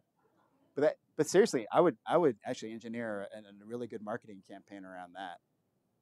All right, if you're not buying cows, listen to read my emails instead. Right, really good stuff. Send out these emails though. Good CRM will do that for you and track all that stuff from the get-go. Okay. During the transaction stuff is actually easy. Useful website, remove friction, CRM that delivers information in real time. We talked about that. I gotta say that this is the number one thing that I have and that I had as an agent that helped me. Period. Little MiFi hotspots. Does anybody have one of these right now? Little MiFi thing. I spend $75 a month on mine. It allows 9 things to get onto the internet via a little MiFi from Verizon. It's up to 6 gigs worth of information that can be done its thing. And I used to print out the username and password so my clients would just be able to jump on it no matter where we were. It's fantastic. Yeah, it's an internet hotspot, but this big. Here's what you don't want to do though. Okay, don't go to Starbucks and use the internet there. That's how you get phished. It's where cybercrime happens. This is secure. It's only for me and my clients. A little air of exclusivity there. Go ahead. Sure, sure, but it kills my battery. Kills my battery. And what I have an AT&T phone, but a Verizon hotspot. So at the very least, I've got 100% of coverage no matter where I go. Yeah, but that little MiFi hotspot is fantastic. It's the best write-off. Talk to your accountant I've ever had, and I use it when I go on vacation, and it saves me $30 a day on hotel Wi-Fi. Right? I can use it anywhere. I can be productive in the middle of Disneyland, which my wife had to do once. Right? This kind of stuff is amazing. Internet connection really is all you need for a lot of things. Solves 99.9% of your problems. But be careful with the Starbucks free Wi-Fi that's out there. Be very, very careful, especially if you're logging into things like your MLS, your banks, your DocuSign accounts, all of that stuff. Because if it's not secure, I could be sitting in a parking lot watching everything that you're doing. And it's happened to me before. I travel enough so I get it. I checked into a hotel once and I lit up my laptop and I got a phone call on my phone, which was odd. Mr. Hata, your credit card just got declined. Can you please give us your credit card number? Because they could see it. You could see it, me logging on, see my name and everything. And my information was out there at that point. They could see my cell phone number. It's creepy. Right? Yeah, VPNs are great. Slower internet. But all VPNs too, they're not. VPN's a virtual private network, but VPNs are getting hacked now. Big time. Okay? This is what a good questionnaire website looks like right when you're sitting down with a client. Write this down. ReadyToBuySmart.com, ReadyToSellSmart.com. ReadyToBuySmart.com, ReadyToSellSmart.com. So right before we start working together with a client, the daily group runs a big, Seth and Alice run a KW group out of Maryland. They give you this website and say, hey, fill this information out. I want to know how I can service you better. And they ask really awesome questions like, Mr. Seller, if you were to sit in this home for the next 5 years, what are the top things that you do to improve it? So when I'm sitting down with you on Saturday, your words have said, you'd replace the roof. You'd put new siding on the house. Maybe we should do that. Right? Clients say it, not me. Really good stuff. But do you need a website like this? No. Just have an email ready to go. If you're meeting a client on Saturday, send them an email on Thursday that says, hey, here are my 5 questions I need to know about you so I can suit my services to you. Have it ready to go. And whatever you need. At the very least, here the question that worked for me in 4 different states was, who do you need and what do you need to be efficient and decisive during your real estate experience? Because I wanted to know ahead of time if you wanted to bring your 1995 laptop and your mother-in-law and her dog to every showing. I wanted to know. Ask. Do it beforehand. Go ahead.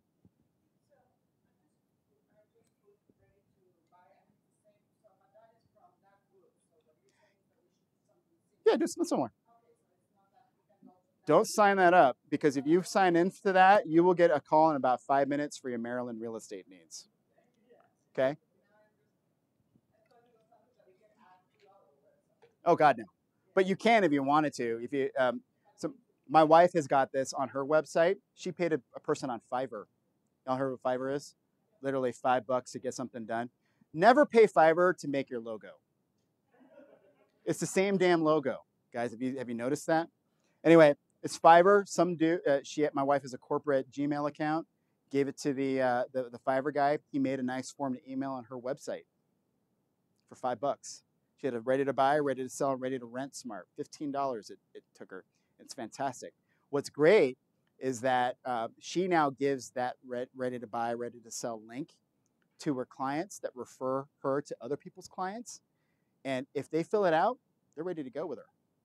She knows really quickly if they're ready to share all this information, they're ready to go. It's a great way to capture referral business, right? Using things like this. Okay. If you're out there with transaction management solutions, talk about it. Talk about it early. Using Loop, it's great. Does RE Colorado offer any kind of transaction management stuff? What do they offer? What do they offer? Oh, it sounds like a proprietary thing. Talk about why I should care. You're going to get a link for everything about this transaction, right? Be aware of it. Let them know early on so you're not trying to deal with this stuff when you're trying to get a transaction signed. Do this at the orientation more than anything. Again, apps, though, CRMs and all that other stuff now become kind of easy. You have apps like this. For your video wonks out there, I can do a video like this 15 minutes before I walk into my next FSBO or expired listing account to show off how tech savvy I am. If I can do that, it's great. If you can't, don't worry about it. But know that you can do a video like this with a potential new list with these apps, DShake and Cameo. Cameo allows you to actually write on the video if you wanted to on your phone. There's a bunch of apps that actually do this now. Okay. DShake stabilizes your video. But if you got a new phone, it does that automatically for you. Okay? I love Adobe Spark. Allows me to make a really nice single property website for my listing for free. With this, you can make from an iPad a website that looks like this. Free. In exchange, what Adobe does is puts their logo on the bottom left-hand corner. But if you're using Photoshop or anything like that, it'll take it right out. If this syncs with your Dropbox, everybody here uses Dropbox, right? Put your marketing in Dropbox. From this app, you can actually build a website that looks like this, and even buy a URL if you wanted to. Adobe Spark. Adobe Spark. Emails are fantastic. If you send an email newsletter out, MailChimp is fantastic. You can manage your emails and see click-throughs right there. MailChimp, actually, majority of it is free. Here's the thing with newsletters, though. Don't send me 25 different things you want me to read. Send me one. Because I'm not going to read the other 24. Send me the thing that's most important you think that it's going to be for me. Right? MailChimp is fantastic for things like that. Evernote. Anytime you can share your brain with your client, it's fantastic. What I love about Evernote is that my clients are using Evernote. Ask your clients at the orientation, what do you use to make your life easy? Take it and then run with it. What I love about Evernote is that I can take PDFs for all my Saturday showings, for example, and share a folder with my client. And my client on the other end of things can record voicemail or voice memos into the folder so that when we're done looking at houses, we can go over what they actually said about the house over the Evernotes. Guys, Evernote can do all that. Ask your clients what tech that they use. International real estate, WhatsApp. You use it? WhatsApp. Oh, yeah.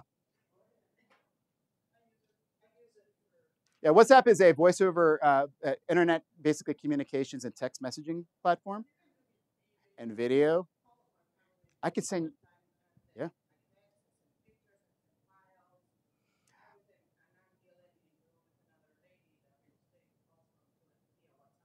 Yeah, WhatsApp is great. International clients. If you're trying to attract international business, WhatsApp is used a lot. My wife has got because her website's really robust. Y'all saw her site, right? She's now attracting international real estate clientele. She's getting hit up on her WhatsApp account every day.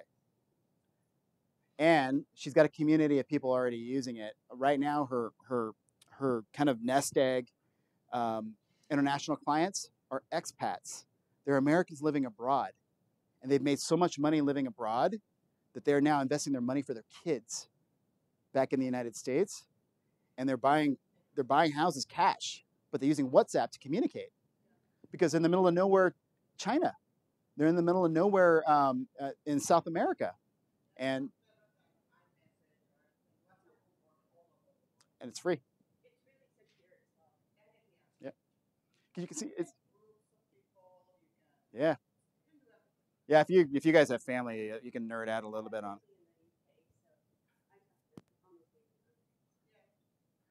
If you're dealing with somebody international or even somebody who like corporate clients that go abroad, corporate clients use WhatsApp, right? So just ask what do you use to communicate.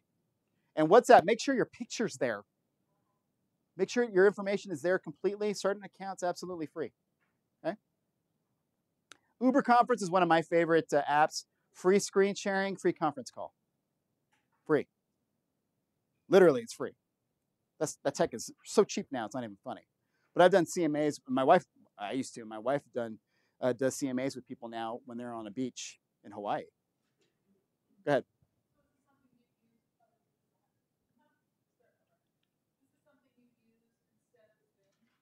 Yeah, if you use Zoom, it's great. But Uber Conference, what I love about Uber Conference is that it's app-based.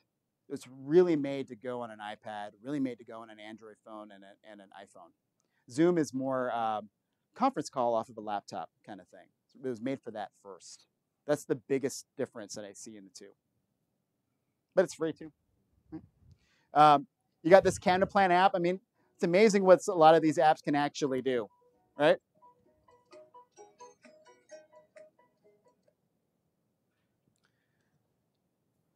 You can scan your room with your with this app. I think it's like $3 or $4, and it spits out this this floor plan if you wanted to. Pretty damn accurate.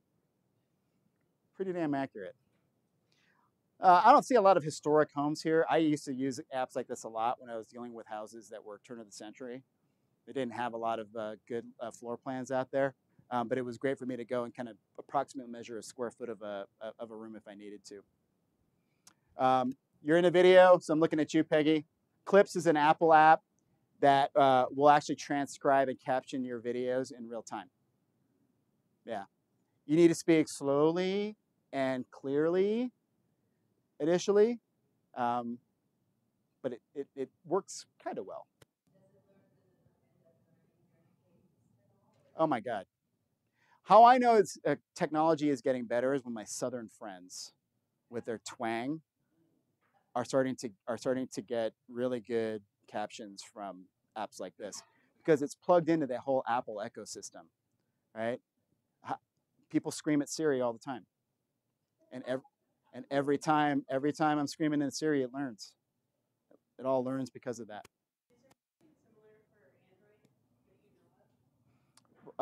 For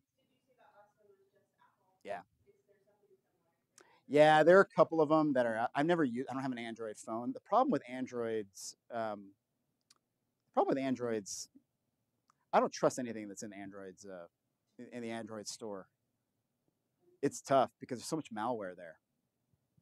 So just keep up with. I would keep up with things like Gizmodo, anything like that, and the Android users forum. There's a big Android user Facebook group. God, just nerds everywhere when it comes to that stuff. But they'll teach you a lot about that stuff. Okay. Slack is like a work hub. It's almost like text messaging on steroids. What's great about Slack is I got friends who are now testing this because email has become such a place of garbage. Like I don't know if your email has been hacked. I don't know if your lawyer's email has been hacked. Your mortgage email has been hacked. What I've seen people experiment with is I, as your agent, give you a fresh domain, right? So it's your name at buysellovechicago.com. And now, because we set it up, it's now plugged into Slack and we can talk about business in a secure platform. It's been an interesting thing. Here's an email address just for your house transaction. What are emails? It's $5 a month, or actually $5 a year for Gmail. But at least it's secure, and you know going in that it's a fresh email that has been unsullied by the garbage in the internet. And what's cool about it is that now I have direct access to you if I give you a domain. For you do like concierge service, like super high-end real estate stuff, I've seen a lot of people have success with that. I'm going to give you one of my email addresses, right? So it's secure, adds a little snootiness to the whole thing. It's all good, right? Canva, one of my favorite tools out there. Infographics like this, totally free. I don't know anybody who's paying for it. Who's paying for Canva here? Anybody? Does anybody pay for Canva? A lot of people use it. Business card templates, flyer templates, plugs into Dropbox. I don't know why you pay for it, but it's there. So for you, free. Free is always good. Okay. Otter.ai. If you want to get creeped out even more about technology, this is it's a smart meeting solution. Basically, it's a voice recorder, and it discerns your voice and all the other people's voices in the room. It is weird. Oh man, the company freaks me out, right? But they're not plugging into almost everything. They're trying to make this artificial intelligence of voice recordings, right? Go ahead. Do you have any suggestions? Because we have to shepherdize text and maybe like voice memos and all these different areas. Yeah. Do you have any advice for like the best way to capture the whole text conversation that goes into my permanent file on my client? Good. I would use Google Voice for everything. You should all be using Google Voice, or something that allows me to not put my phone number on an open domain. Google Voice is fantastic because text messages get recorded and logged, so you can print them out. Yep. Yeah, Google Voice is really good at that, and Google Voice stops all robocalls too. And Google Voice, you can have up to 99 phone numbers for your cell phone number. So for you, don't make the mistake of putting your cell phone number everywhere. Yeah, because you're going to get a million phone calls, right? If you put your Google Voice number out on things like your listing signs and give it its own special ring, so you know that if somebody's calling you off of that line, it's somebody who wants to see a house, right? Put another Google Voice number on your Zillow listings. You can do that too. But I would not put your personal information out there because it's such a commodity now, as Sunny mentioned here, right? RPR app, be remiss not to talk about that. You guys have it in your yeah, fantastic. The app is amazing. Sending out a PDF of a report, amazing stuff. By the way, take those reports. If you take a report and put it on your website, whether it's a WordPress site, right, or something else, Google reads the PDFs. And if it's embedded on your site, that helps your SEO juice. Right? That's what I did later as a Minnesota agent. Every time I did an RPR report, I would call it a neighborhood update and then upload it to my site. The traffic I was getting was amazing. Okay? Next door, we talked about it. Just join it. Anybody know? Anybody in there next door? Yeah, I think we need to start looking at these guys a little more closely because of the fact that they're now talking about listings, and they're not talking about automatic valuations of homes.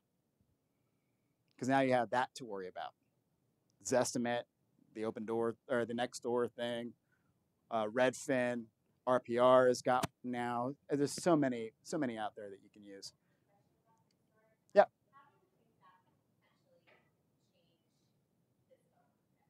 Next door. Most people don't go more than 5-10 miles away from the home that they're in. They just go to a bigger one. I think potentially it's huge. And I know that I've talked to their CEO. They see the potential revenue in facilitating transactions, but they need to be a broker, right? Right now, what's happening in almost all these groups is 500 neighbors together. Here's my house. It's always a neighbor putting it up, not the realtor. The realtor's always awkward. Look at my new listing, guys. This is awesome. But when a neighbor goes, hey, I'm planning to put my house up on the market in a couple of weeks, I'm going to give you guys first dibs. That's what my neighbors do. 4 homes sold this year in a Facebook group without a realtor. You know what didn't? The FSBO. Guess who got the listing because they were paying attention? My wife. And she was unafraid to tell this guy, "You're listing $80,000 higher than it should be, and now you want me to take it on? We need to put it in. We need to reduce it by $100,000 in order to get rid of the stigmatism that the house has got." Right? It's knowing what your clients have done. Follow their paper trail. It's huge. Google your clients. Google them. And stuff like this. This is Matterport Tech. Have you guys all seen the ability to walk through homes? Yeah, man. I think how you market this is everything, right? This is a listing for one of my wife's listings from last year.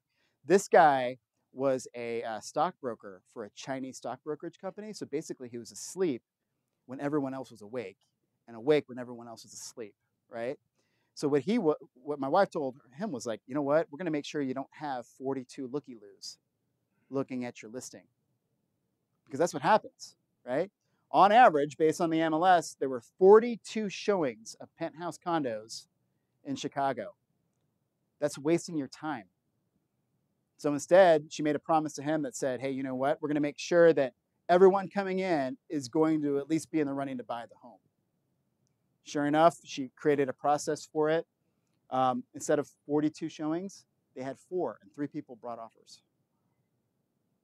That's how you remove friction and using technology for it. Guys, your first showing is online now. Your second showing is online now. Your third showing is online. The real world one, who knows where that's going to be?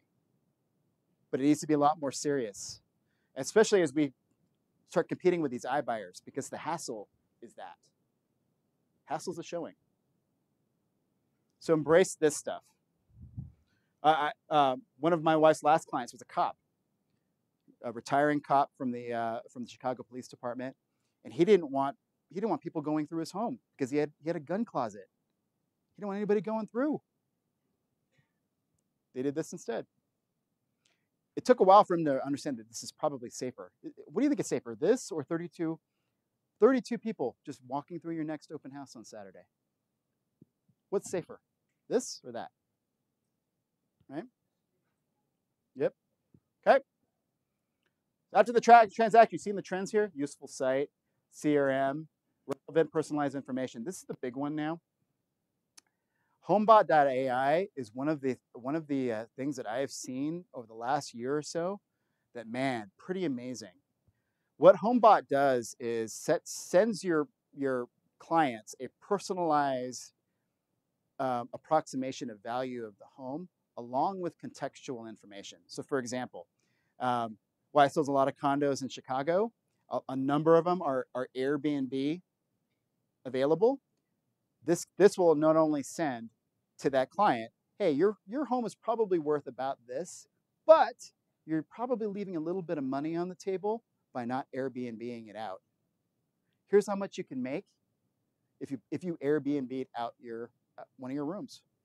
Do they actually do it? No, but it's different information, right? Go ahead. Oh yeah, a lot.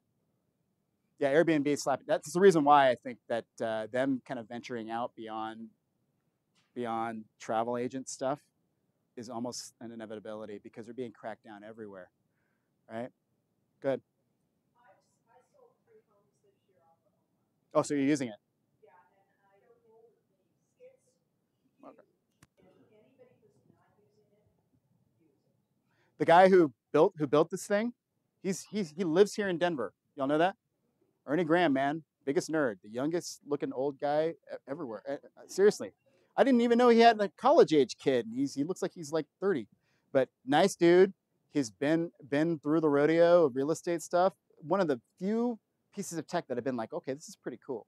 Not because of that dollar amount, it's because of like it knows the wealth building aspect of housing. We've been tiptoeing around that for years. We've very seldom been able to kind of connect that. HomeBot does a really good job of that. Give it a shot. can tell you right now, it's available for a lot of folks. Not a lot of people actually use it. I read the emails every time I get it. It's once a month. It's pretty compelling stuff because it's different from what I'm used to. Okay, HomeBot's really good for that. We'll say though, make sure you get in a really good habit of getting really good reviews. The number one question you get for a good review after the transaction is, "You had a choice. Why'd you use me? You had a choice. Why'd you use me?" Ask about a month later. The beauty about buying and selling homes is that people who do it travel in packs. It's amazing, right? They talk to their friends who just bought houses. They're buying all their crap from Amazon, and they talk about what their agent did and didn't do. Don't ask somebody at the closing table for a review, because that's stressful for me. And now you're asking me for more business? No, right? And if you're not going to help them move, don't ask them then either. That's when pizza and beer. That's your number one thing, right? Ask a month later. You had a choice. Why'd you use me? These are the reviews that my wife got as soon as she started asking that question. Really good review. We initially intended to do most, if not all, the home buying process ourselves, but quickly realized someone like Shay would be very instrumental in finding the right place and negotiating the right price. That is somebody that wanted to go with a discount broker. I hate that word discount, it's just a broker. But one of those brokerages that gives you back money, right?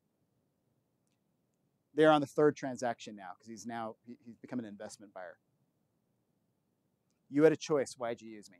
Really good question to ask. Okay. This is somebody who's taken it to the nth degree. This is BurlinggameProperties.com. Okay. Raziel Unger every year asks 32 of his top clients to be part of his marketing. And this is the trend that you're going to hear a lot of in the next 5 minutes while I have you guys. Okay. How can you get your ambassadors to love on you actively? We're raising a generation of narcissists. Let's use them. Okay? One, these pictures, see these pictures? They make really good closing gifts. Really good closing gifts. So all you need to do is hire a really good photographer for this, right? But what he does is every year he adds more to his client base, and they share their home stories. Philly Homegirls did it. Raziel Unger is doing it. Melissa and John McGuire, sales at Google, head of finance at Insightly. They talk about the home buying transaction. They talk about the neighborhood. They talk about working with Raziel. What did you love most about the home buying process? What surprised you most about this stuff? They get it out there. This is the best advertising you'll ever get. This is the only thing Raziel does. The only thing he does.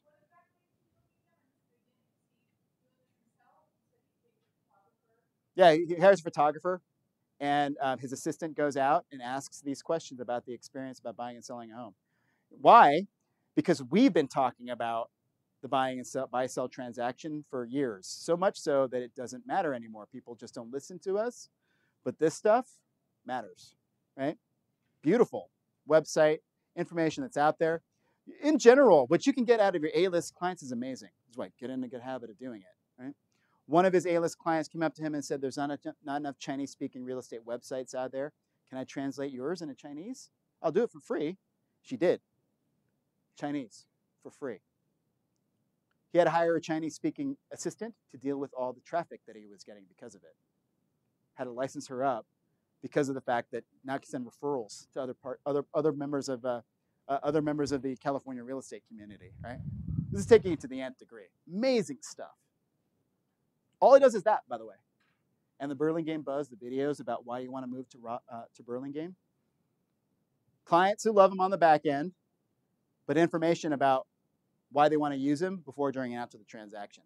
Only 2 things that he does. Okay? But you'll see a lot of this stuff. I'm seeing more and more now agents and brokerages doubling down on offline events. Offline events now are the A-list clients. What are you doing to get them out? This is Dave Oswald, a buddy of mine in Minnesota. This actually would work here, right? He spends $1,500 for in-state and out-state girl and boy scholarships. Because $1,500, you know what that gets you when you're going to college? A book, 1 book, right? So what he does is the scholarship program. Every year, his A-list clients, they get invited to lunch, and they pick who wins the scholarship. Awesome stuff. Awesome stuff. These kids, guys, you think they care that he's an old dude? No. They will use him Because in Minnesota, remember, people don't leave. They come back, and when they're ready to come back home, they use him. The recapture rate 10 years later after he started doing this, almost 70%. Right? But until then, you know what he has? Their friends, their family, mom and dad. All he does is this. I mean, think about it. $6,000. That's the amount of waste we do for $6,000 in a year could go to some good.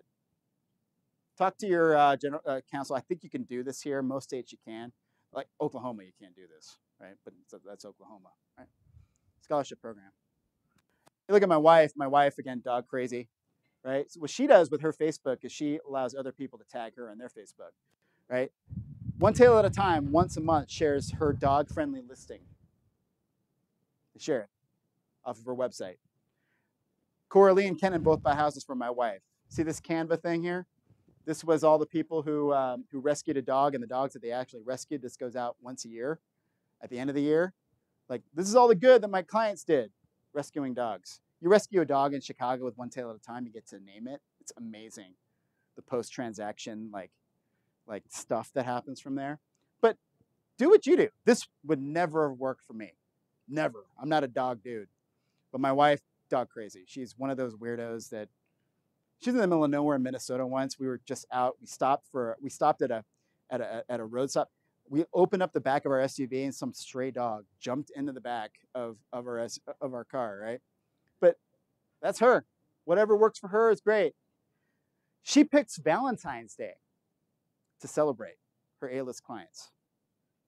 Valentine's Day is perfect, right? You capitalize on all the marketing leading into the spring season, and she rents out for A-list clients hair blow dry out facility, and from 9 a.m. to noon, Saturday and Sunday, these women get their hair blow dried, and they go on to dinner because my wife just reserved dinners for 2 throughout the weekend. She doesn't buy the dinner, mind you. She just reserves the dinner. And then the email sends out, hey, A-list clients, get your hair blow dried and let me know if you want any of these reservations for Valentine's Day. People don't think about Valentine's Day in that context, right? But it's cool what she did. Mortgage and title team up to help pay for this. And then she just has her assistant call up the local hotspots in Chicago to reserve dinners for 2. And in the email, this is how in-depth her CRM is, right? Husband gets the first email. A-list husband, first email. Corey, you want to save Valentine's Day? You let me know if you want any of these dinner reservations. If she doesn't get an email from you, she sends it to your wife. We haven't heard from Corey. If you want to save Valentine's Day, let me know. Post-transaction, your CRM needs to actually do that. It's the best way to kind of nail the post-transaction experience. Really awesome stuff, right? And if you're like allowing people to love on you, it's fantastic. Offline events, again. She is right now going to be at her Saturday offline event, and there'll be pictures of it online if you're friends with her on Facebook. Get your Christmas cards done in October. That's what she's doing.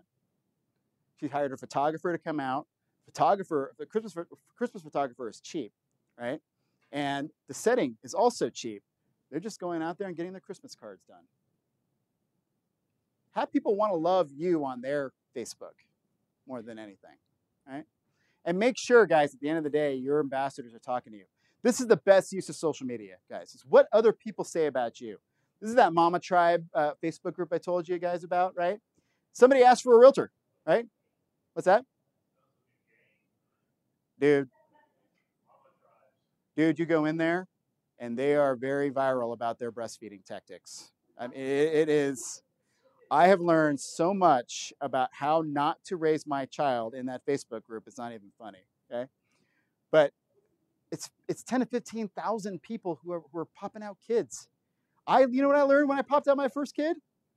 I need 1,000 square feet just for him, and then another 1,000 square feet for his junk. That's what I learned about kids, right? So inevitably, what happens is that somebody asks for a real estate advice, and mind you, You know, my wife, she's one of those unsolicited advice everywhere. She learns about all that stuff and shares that information. But when somebody asks for real estate, Shelly, Tiffany, Jessica, and Lauren both said Shay's awesome. This is the best use of social media, guys. Getting people to want to love on you the way they love on you, where they want to, not where you force them to, guys.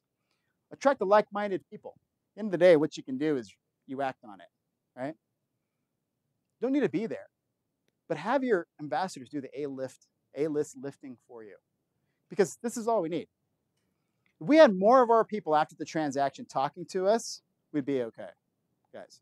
How you want to make people feel is this. See this? That's the goal.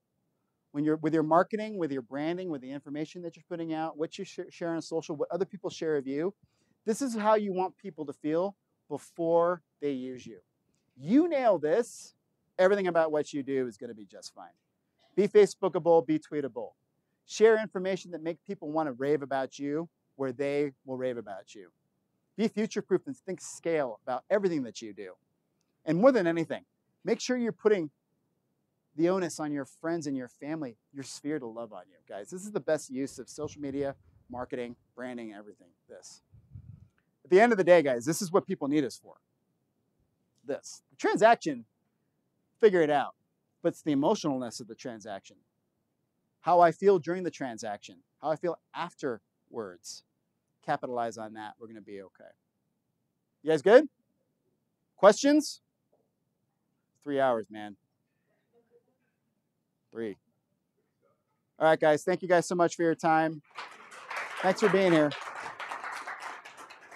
And if you want this deck, just leave your card and I'll get it to you, or I'll figure out a way to get it to the association. But if you want it, let me know. Thanks, guys. Oh, and there's my information if you guys want it.